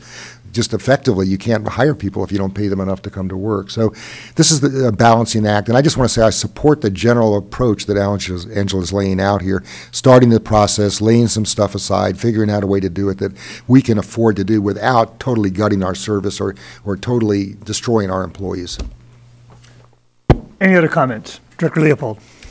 Thank you, Chair. Thank you for the presentation. I agree with my colleague, Director Rockin, that we would be irresponsible if we didn't look at reducing this long-term liability. And how we do it is always where the details will matter. I know at the county, when we faced this problem, 2000. I think Supervisor McPherson might have been on the board, so maybe it was 2013. We worked with our constituent unions and thought about what the future would look like, and managed to come up with a series of pieces that allowed us to reduce our OPEB by $127 million over 30 years. So it was an effective strategy. It really helped us out, and so I think we should use this opportunity to engage with our employees to better educate everyone about this, and to look at strategies that are a win-win, because what we did at the county was done in collaboration rather than confrontation, and I think we can come up with strategies to start bending the curve, so we're not looking at those increases. You know, always the first thing is you want to stop digging the hole, right? And I think there's part of that we can do, and then work on the long-term strategy to make it so it's less impactful long-term on us. I think it's there. And part of that discussion may happen in the Finance Committee. Part of it might happen in the HR Personnel Committee as well. And part of it will happen in negotiations. And I think that all those things become important to take on this problem, which wasn't created yesterday, which is not necessarily a reflection of bad strategies. The strategies that we used are common strategies in which agencies have used for many years. And now with changes in the way in which we must record them, we want to make sure that we are actually trying to figure out some way to manage these liabilities in a different way than we have in the past. And I think this board has shown that it's willing to do that. But there are lots of different pieces, right? I mean, we've heard about the 60-plus buses that we need. We've heard about the... Less than that now. What? It's less lowered than 60 that number. buses. We have a new number. Well, we do have a strategy to replace the millions of dollars of buses. We know that there's a $200 million capital need that we'll talk about. We know that we heard at the last meeting about the starting pay for drivers. There's all these things are important, and we're going to have to find that balance for what gets us into the future, and keeps service on the street and meeting the needs of people in Santa Cruz County. So I look forward to the conversation, and I think it's important that we start it. I think I'll use that as a, oh, you have a last comment? Go ahead. I'm always curious. Go ahead, Dan. I'm always curious about where we arrive at a particular statistic, and maybe I missed it, but where did the $2 million come from? I mean, how did we arrive at that Angela's number? suggestion of what we might I know, set but aside. I mean, based on what? Why 2 million? Why not 1.5 million, 1.75 I million? think, go ahead, Angela, you can I'll go answer through that that. in my budget. Pardon me? We're going to get to the budget, and she's going to have that in our next topic. That's our- I keep anticipating. Yeah. Okay. I'm Sorry trying to about get that. us there. Director Northcutt. I want to acknowledge the good efforts and the good faith of working this out and trying to find ways to deal with this, what could potentially become a crisis. I work for one of the agencies that pushed the cost of retirement off to the employee. And as a union representative at that time, our biggest thing was, if you are charging me more to work here than what I'm getting in paycheck and our benefits, as was pointed out, benefits are a part of our higher packet, our paycheck kind of what you calculate as our earnings. And so when you reduce those to us and we don't see anything in return, then it's not an agency people tend to want to work for. And when we did have to go back in 2013, we pushed the benefit, the CalPERS portion off onto the employees. We lost a significant amount of employees.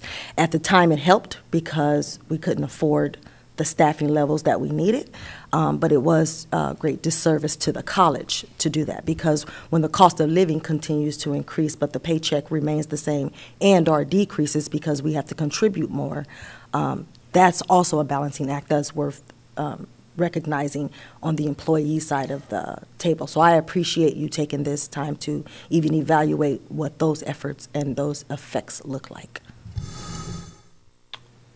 Go ahead, Director. Yeah, and it's not without the conversation with unions, because unions have faced this elsewhere on what they've done to work with their employees for the negotiation, and keeping it an open mind for what their suggestions or recommendations have been with the other unions and what they've done to work collaboratively with their employers on some of these solutions or some remedies to help this. And you're right, this is not going to be 100% pay down, zero balance. We know that there will always be a revolving debt, but we just need to make sure that we've got that's something that's realistic and that we can live with and manage, so that we don't have a collapse. I certainly don't want to see that happen, because it doesn't help employers, doesn't help the community that needs these services. And I think that everything is being balanced on probably the head of a pin, really, when it comes down to where we're going to come up with the money and retain our employees and do the right thing for this community. Director Lynn.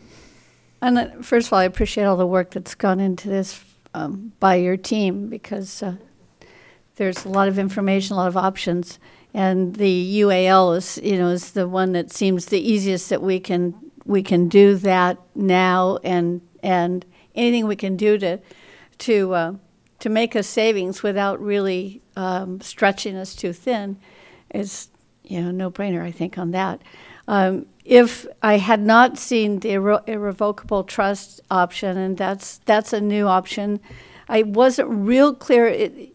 Is it something that you can put a small amount? And I mean, there seems to be some maybe dangers of being committed and then getting into a crisis like we were just a few years ago, where we were in the red. So it sounds like there's some danger there. There's pros and cons to it, and so when we go through and have the actuarial do their review, and then our staff does the review and the recommendations, we would definitely bring the pros and cons back to you about the different options. If you choose this option, this is the pros of it, this is the cons of it, and so on and so forth. So, and something maybe we can do in a very small measure at first, a cautious measure, I guess, at first, maybe, yeah, to know those options. We'll give you the minimum limits. I'm sure there's something like that in there too, but we'll bring that back to you when we present our recommendations. Thank you. Okay, I'm going to go ahead and move on. Just a quick comment. I think what the intent of having these on the agenda today was awareness, and I think that's where we're all sitting right now. Okay, we're keenly aware that we have a dilemma here in Metro that a lot of us share in the counties and cities that we all participate in. And I look forward to the recommendations and the work of the Finance Committee, because I'm sure that's where this is going to be headed, to come back with some great dialogue and how we can move forward. So with that, I'm going to go ahead and move on to item 15, which is the budget, which is where you're going to share a little bit more of the details about what you have planned for us. So go ahead with that presentation. Class is adjourned for the last hour and a half. Now we go on to the budget. So I have not gone through the detail of the budget before, seeing as the time frame, and I know we have some other issues that you want to go over today. Do you want me to go through the detail, or you just want me to go through the presentation? Because I can hit highlights and go from there. It's up to you. I can make the assumption that you've all read that. I think we're going to have a fairly large. I think we have a large closed session, so if you can give the shorter. synopsis or the cliff notes and get us through that, I think. But pay attention to the details. I know there were some questions about the specific funding that you had, and so include those, but otherwise go through it. Okay, so in March, we presented to you our FY 2021 operating budget and our FY 20 capital budget. That was given to you in detail. And today, we're going to be going over our 5-year budget plan, which is also our forecast. We do a 2-year revolving budget and a 3-year forecast. It's going to show you the revenues, operating budget, operating expenses, and the transfers. We'll also be looking at the revenue percent change on revenue expense percent change versus the CPI percent change. I'll show you the operating budget changes since March, the operating reserve balances that we're projecting, and then going through some risks and then some additional information, and then lastly, our capital budget. So on to the 5-year budget plan, or their 5-year forecast. The red line shows you our revenues. This is our revenue, our expenses. The red line is our expenses. So $52 million in expenses. We always want that line to be below how much revenue we think is coming in. So for FY20, we are anticipating almost $57 million in revenue. The different colors shows you the different kind of revenue that we're expecting. You can go to page 15B1 if you want to see the detail to these revenue different colored lines. This is projections for the next 5 years, the type of revenue that we anticipate coming in. Of course, our biggest one is our 2 sales taxes. That is 47% of our operating budget. Second largest one is our passenger fares. Passenger fares is not made up of just the fare box. It's also made up of our 3 contracts, the Cabrillo contract, the UCSC contract, and the Highway 17 contract that we have for that. And then the third largest one is our TDA money that we receive. Going on to our expense side, this is, in my view, a very pretty picture because we have our expenses below the revenues. Our revenues, as you guys show up there, we're anticipating about $57 million going up to $63 million, and our expenses in every single year will be below the revenues that we're bringing in. And you can look at the detail of that on 15B1 also. This is our operating expenses projected over the next 5 years where we think we're going to be spending our money. 35% of it will be spent on the fixed route bus operator space. 40% will be paid on our support personnel, which is the SCIU and the management personnel. And then non-personnel expenses are utilities, parts for our revenue and non-revenue vehicles, and our fuel. And then our smallest piece is our paratransit labor and fringe. On the transfer side, you can go to 15C6 for the details on this. Our capital reserve fund, that's where we're going to be putting the revenues that we have above and beyond the expenses that we have coming in. The blue lines down here, that $2.4 million, that's the percentage of our operating money that we are moving for the buses or our equipment replacement. And then we have over here transferred operating and capital reserve fund, the CalPERS, UAL, and OPEB. 34% is the green one there. That's the $2 million that we are recommending that we take from the operating budget of the revenues that are above our expenses that we plan on incurring and putting that into a brand new reserve bucket. This might be a good time to explain where you came up with the why $2 million question that was asked earlier. Okay, so go to page 15C6 packet.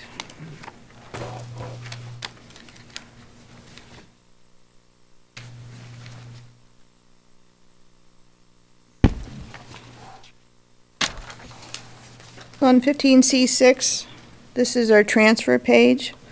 And what this shows you is that we have to have a zero budget. And so we are going to transfer $5.1 million in our 2020 budget into all these reserve buckets. So transfer to capital budget, this is $2.3 million of the $2.3 million of the $3 million commitment that the board has made to put money towards buses. $2.3 million is operating money, and the rest of it is capital money. And then the rest of it is $300,000 going as the fuel tax credit. That's the one that we never know is coming in, so we never budget for it. We always anticipate throwing it into the reserve. If it actually comes through, yay, we have money in the reserve. If it doesn't affect our operating budget and something doesn't get funded. I'm going to skip down to line 5, operating capital reserve fund, $470,000. That is the capital fund where we have projects that we think we're going to be doing. That's where that money comes from, as well as our 20% or whatever percent we're putting towards grants that we're applying for. That's the bucket that that money would come out of. And then lastly, we've chosen $2 million as the number. The board has every right to tell me a different number if you don't like that one, as to how much you would like to be putting into a new reserve bucket called CalPERS, UOA, and OPEB. That's how we came up to the $2 million. If you flip back one page, you will see bottom line operating expenses for that same year is $51.5 million. And our revenues on page 15C1 are 56.6. The difference between those is the $5 million one. So $56 million in revenue, $52 million in expenses.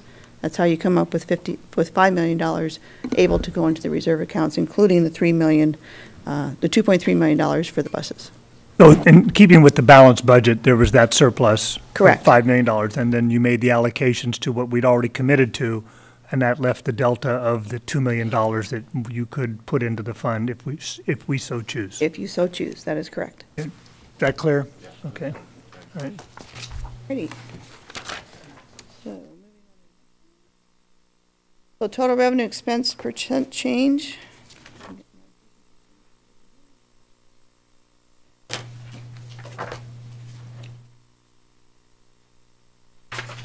Sorry, lost track of my stuff here. All right. Can I ask a question now that maybe someone has to do some research on while you're still talking? Could you give us some idea of what the increase has been? The pie chart that shows paratransit costs, the 8%, I think. How has that changed over time? Is that going up steadily? Is it sort of leveled out? I have no idea. It goes up. It's gone up. But at some point, maybe someone would give us a better sense of how, at one point it was, when we first started doing paratransit, it was huge, really steep. We started with a small service and got bigger and bigger. You want history of the department itself or a history of personnel expenses? No, just what does it cost us to run the paratransit system as a percentage of our budget, and is it going up? Is it taking a bigger chunk of that pie of our total operating budget? All right. I can't tell you how far we're going to go back. Sometime before you're done, maybe someone can tell us that or something. We can bring that for you next time. Okay, that'll be fine. Or I can email it to you, whichever you'd like. What? Would you like me to email it to you? No, I can wait till the next meeting. Okay. Alrighty, so this is the budget, revenue expense versus the CPI change. So one of the biggest things that you see here is in 2018. The total revenue change was 10.3%, and that was when Measure D and STA and SB1 came through. So we budgeted that much. Look at that same line going forward to actual, and it actually came through at 14. So we got more on the revenues than we anticipated, but I'm going to flip back here real quick. Look at the CPI. CPI is staying pretty stable with the red line, and then on the actual CPI, the red line again, still pretty stable. Going back again to budget on the expense, the orange line. So in 2019 is when we really tried to pull things together. Actually, we started in 2018, and then we kept things budget-wise in a tight circle around the CPI. And if you go forward to the actual, we did pretty good in 17. We actually had less expense than we had budgeted. And now for 2018, the actual that came right in around CPI. From a budget and actual perspective, you want to stay around your CPI increases or whatever CPI is. Kind of gives you a good indication of where you are, how you're doing as an agency. But these spikes up and down, every single one of them are explainable. We know why we went down. We know why we went up on the expense as well as the revenues. And so there's nothing on this chart, even though it looks schizophrenic, that is not explainable, and we know why we are where we are today. And we're actually in a really good place as of 18, and I think 19 is going to look pretty good too. So the changes between the March presentation and the May presentation, we are adding revenues, yay. So we're adding about $138,000 in 20 and $131,000 in 21. We do have puts and takes there. We had some not so good news from Cabrillo. They were unable to meet the obligation for this fiscal year, but I'm hearing that we've had some negotiations, so over a longer term, I think we got that under control. But for 2020 and 2021, we're going to be reducing the revenue contract for Cabrillo down by $200,000. We did get 2 vendors down at Pacific Station, so that rental income is going to go up from what we thought. We got some new numbers on TDA, and we also got new numbers that brought us down on the FTA and the stick, as well as TDA, STA numbers. We got no numbers on that in January or in March, and those went up significantly. So the net result of all those puts and takes, 138 more in 20 and 131 in 21. On the expense side, we actually brought our expenses down by 126,000 and 44,000 in 20 and 21. Again, there's ups and downs on this. On the unfortunate side, we do have to reduce our FTEs for our fixed route bus operators by 2. We are not laying anybody off. We actually have 12 vacancies right now on the fixed route operator side, so this affects no employee today. So we are unfunding 2 FTEs going forward into the 2020 budget. We did add a provisional position for admin specialist in the purchasing area, and then we had some savings in the retirement area. Because we're going to make that one-time payment in July, and so we'll be savings about $144,000. On the non-personnel side, we have some increased costs there for security and some graphic services. Casualty and liability insurance, we sent Debbie to CalTIP, and she came back with new numbers, so that increased $120,000 in 20 and $121,000 in 21. I will say that because we have a brand new manager that just started, I'm sure she's going to have some ideas of what she wants to do in the next year, so you'll probably be seeing some change, not significant, but some change into the June budget in the marketing area. That would be the only one that I'm aware of today. And then the transfers, because of all those puts and takes between the expenses and the revenues, we have to make it 0. So we have increased going into our transfers, 265 in 20 and 175 in 21. And so those are the buckets that we anticipate putting that money into. Here's our lovely bucket screen. This is the one that as of 5/10 of 2019, everything is fully funded. I haven't been able to say that for quite some time, so that's quite an accomplishment for all of us. And then we had the bottom right that we intentionally do not have a minimum balance on. This is where we used to have the 26 million, and we have 2.3 in there right now. Hopefully we can start putting more money into that and start bringing that up so that when the downturn comes again, because we all know it's going to come again one of these days, we will have some money to sustain ourselves. I'm not showing the UAA bucket on here because that's not something that we're putting forward yet. It would mess up our blue screen. It would. All the blue. I don't want any red on there. Yes. So non-controllable operating risks. This is something that, things that are out there that could possibly happen, and we feel that there are risks that we want to make sure that all of you know about. Passenger fares, paratransit fares, fluctuation in ridership. We never know what's going to happen with our ridership. We hope it stays pretty stable, but we have seen trends up and trends down. Special transit fares, we did have that situation with the Cabrillo contract. We're trying to kind of stabilize that, and with the UCSC contract, yay, we're moving forward on that one. Depends on the student vote. Well, that's today, Honest. right? We're supposed to know by today or Monday, so crossing our fingers on that one. Sales tax, consumer spending. Consumer spending may stall. I keep hearing about a whole bunch of other things that are flying out there. You have the national situation going on, so that could change anytime. Right now, we have 4% in our budget for an increase in sales tax year over year. Crossing my fingers that that continues.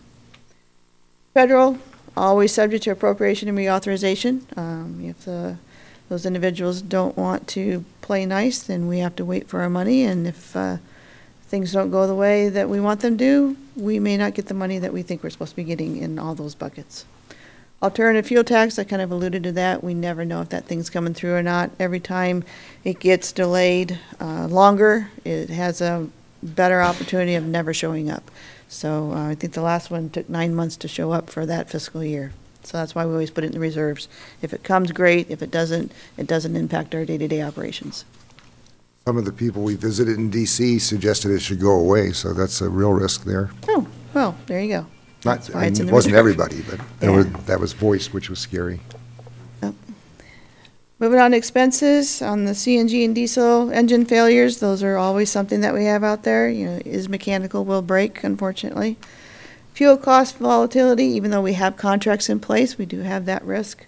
Workers' comp insurance, that's always, you never know what's going to happen with that. We have been very fortunate for many years where we have not had significant workers' comp claims, but we do have workers' comp claims. That's the nature of some of the work. Medical insurance, we just saw something out of CalPERS the other day. There was a news announcement, and the prices were crazy, and we never know what they're going to be for sure in January. What I've heard is that the board is meeting like the 16th of June or something to adopt those rates, so I may have better information for you, but it won't be in time to change this budget. I think we have a 5% increase right now. Yeah, 5% increase right now for the medical costs in our budget. Aging fleet, the longer we keep these buses, the more maintenance and higher cost maintenance. We are diligently trying to replace these buses, but even those buses that are being replaced, they're going to have to be maintained. And then changes in unfunded mandates. We never know when there's going to be something coming through that says you have to do this and there's not a dime to go with it. Additional information. These are things that the board in the past has said they want to support. And so instead of sending you 6 different staff reports, we put it here. If there's something on here that you believe that we should not be doing anymore, please let me know and we will bring it to you in a separate staff report so you can discuss it. But they are recommended by the Finance Committee. They are recommended by the Finance Committee, that is correct. Memberships, this is kind of small. Administration, they have the bulk of the memberships because admin does the memberships for the agency, not just for our department. Finance and customer service, that's where we do memberships for our individual department employees. Same for HR, risk, purchasing, and fleet maintenance. Fleet maintenance actually does fleet and facility type stuff, so we have those two together. Board member travel, these are anticipated conferences that we anticipate that the board members to go to. They do not always go to these.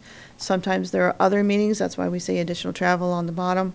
And so this is just a overall, so the public knows that these are the conferences that we anticipate our board's going to be going to. Top 2 are for national, and the middle 2 are for the state. Employee incentive programs, we have some things in admin as well as operations and customer service, and we have one in risk management. Moving on to the capital budget. Ed?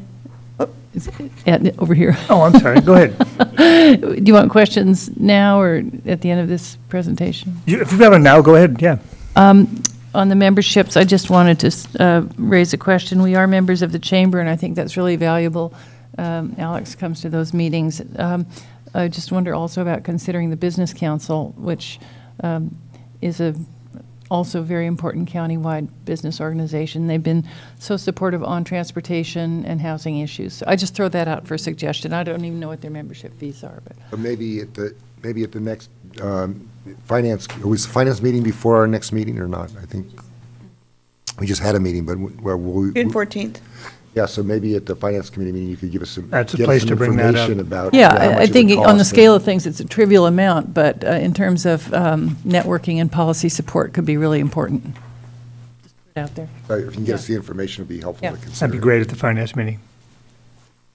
Okay, go ahead. Right. So moving on to capital. Capital budget, you can go to page 15E.14.2, I guess it is. 20 cap, this is the projects for $21.4 million. 17.5 of it is going to be for our revenue vehicles. That's 82% of our capital budget. And then construction-related projects are listed there also. That's 9.8% of our capital budget. The funding sources that go along with those projects, page 15E3, transfers to the operating budget for Measure D, that's $4 million, that's 19%. Our federal grants are over there at 32%. And to go along with the capital budget, you also have your unfunded capital budget for 5 years. If you go to page 15F1, we have a 5-year summary there. We have about $45 million of unfunded capital projects out there. And then we also have 10 years out there, $210 million of unfunded capital projects. And the detail can be found on 15F-2 through 7. Yeah. Director Northcutt. I want to make a couple of comments in regards to the Cabrillo slides. So it has nothing to do with whether or not we want to continue the contract. We have been looking at the needs of our college with declining enrollment and with the changes to our summer registration numbers of students and not getting the same level of services as our full, our fall and our spring. And so aligned with that and the need to have Metro reduce some of the drivers because they were unstaffed. Beryl and I were able to work, Beryl, I, and Michael were able to work on what we thought was a reasonable consideration. And so I wanted to applaud Beryl for his efforts in meeting both the Metro needs and the Cabrillo needs. And in response to that, I also want to acknowledge that our ridership for Cabrillo has increased over about 4-month period of time. And so our students are wholly becoming more reliant on the Metro system, and as the more we push it, the more they see the value in it, and so we are going towards that place where Metro will be a part of our ways of getting to campus. But at this time, we do have to address what our summer looks like, what reduced enrollment looks like for us, and I respect and appreciate the collaboration that Beryl and Cabrillo has had in addressing all those concerns with both Metro's staffing needs and Cabrillo's ridership. So I just wanted to acknowledge that. We're moving in the right direction. Yeah, great. Any other questions? All right, I'll open it up to the pub. Oh. So my ask is that we adopt a resolution setting for a public hearing on June 28th, and we're not adopting the budget today. Okay, great. I'll go ahead and open up to the public. Anybody wants to weigh in on this year's proposed budget? Seeing none. Move approval of the staff recommendation to set the meeting for our formal budget hearing. Well, second. June 28th. Then. Motion by Rodkin, second by Kaufman-Gomez. Any other discussion? Director Matthews. Yeah, on the capital budget, I see 2.1 million for construction. I'm assuming that would be related to, I know we have a number of capital construction projects, but Pacific Station would be, that would be where that would fall. Is that correct? Yes. Yeah. That is on page 15E, 1 and 2. Yeah, I was looking at 15A 26. I'm looking at the pie chart, but whatever. I just want to make sure that we acknowledge the direction given and that there's a urgency about moving on that, certainly from the city's part on reaching a decision. Well, on Metro's part also reaching a decision. So I just want to make sure that we're covering the initial stage of that. I think that piece of pie is a good faith gesture. Okay, I can't help but raise it. No, no, I'm acknowledging that I believe that's what its intent is there, to show the good faith that we're moving in that direction. So would that be accurate? Yes. Okay, thank you. Hang on, Director Myers.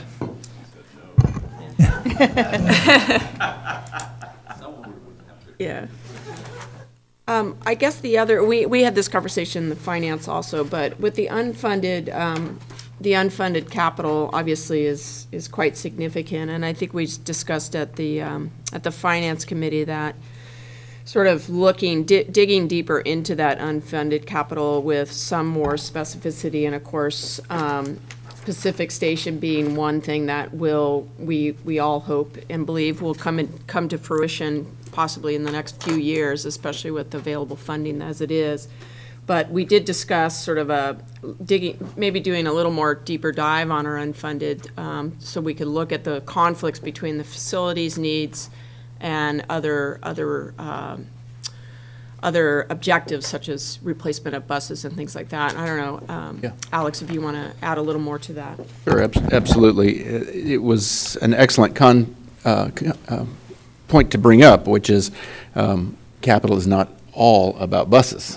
There's other things that we own that we have to maintain. And so as a result of that comment, I think what we want to do is start bringing to the Board Capital Committee additional discussions about those other things. As you know, we have completed the Transit Asset Management Plan for the federal government, which was a really good exercise to go through and evaluate every single asset we own and look at what needs to be done to them and when. And so that comes into play. How that integrates with the unfunded $200 million needs to be discussed. Now, the unfunded $200 million includes things like the buses that we have talked about. That's a large portion of that. And as we presented to the board last month, we think we're going to get that resolved about the year 2024, maybe sooner if we get some good grants from the federal and state government. So that'll help. But there's things in there like we envision a South County division like we once had, where we could roll buses out from the Watsonville area. That's a vision. It's in there. It contributes to the $200 million. May never happen, but we wanted to make sure that it was part of the vision, as is an expansion of our maintenance facility. But there are many other things that are much more urgent. Now, part of that whole discussion too is to make sure that we avoid deferred maintenance wherever possible, and that means budgeting in the operating fund as we do a sufficient amount of money to maintain the things that we own, so they don't get to a place where we have to make major investments or completely replace them. Your most current example is Pacific Station. Look at the study we just completed that says to get this thing back into good condition or decent condition, you need to spend $5.6 million. We shouldn't put ourselves in that position. We need to avoid that at all costs. One final point I would make, and this is more for the public education, when you look at $21 million capital, I want to make clear that we're not budgeting $21 million this year for the capital program. We're not budgeting 50% of what we use for operating for the capital program. This is a continuum, if you will, of prior funding that has yet to be spent down. So, for example, in prior years, we got the money for the 5 Gillig CNG buses. As you know, you just don't go to the bus lot and pick out a bus and bring it home, right? It takes time to order it and build it and get it to us. This July, August, we'll start receiving those Gilligs, and that pot will begin to shrink. There's $3.8 million in federal LONO funding sitting in there that is still on credit for us to use. We're just waiting for another manufacturer to come into the over-the-road coach market, and we'll hopefully place an order and draw down that $3.8 million. So the $21 million comes down, down, down. Next year, our Proterras begin arriving, our Proterra electric buses, and the pot will come down and down. Then if we get another grant, it'll go back up again. So it's elastic that way, rather than a single-year contribution.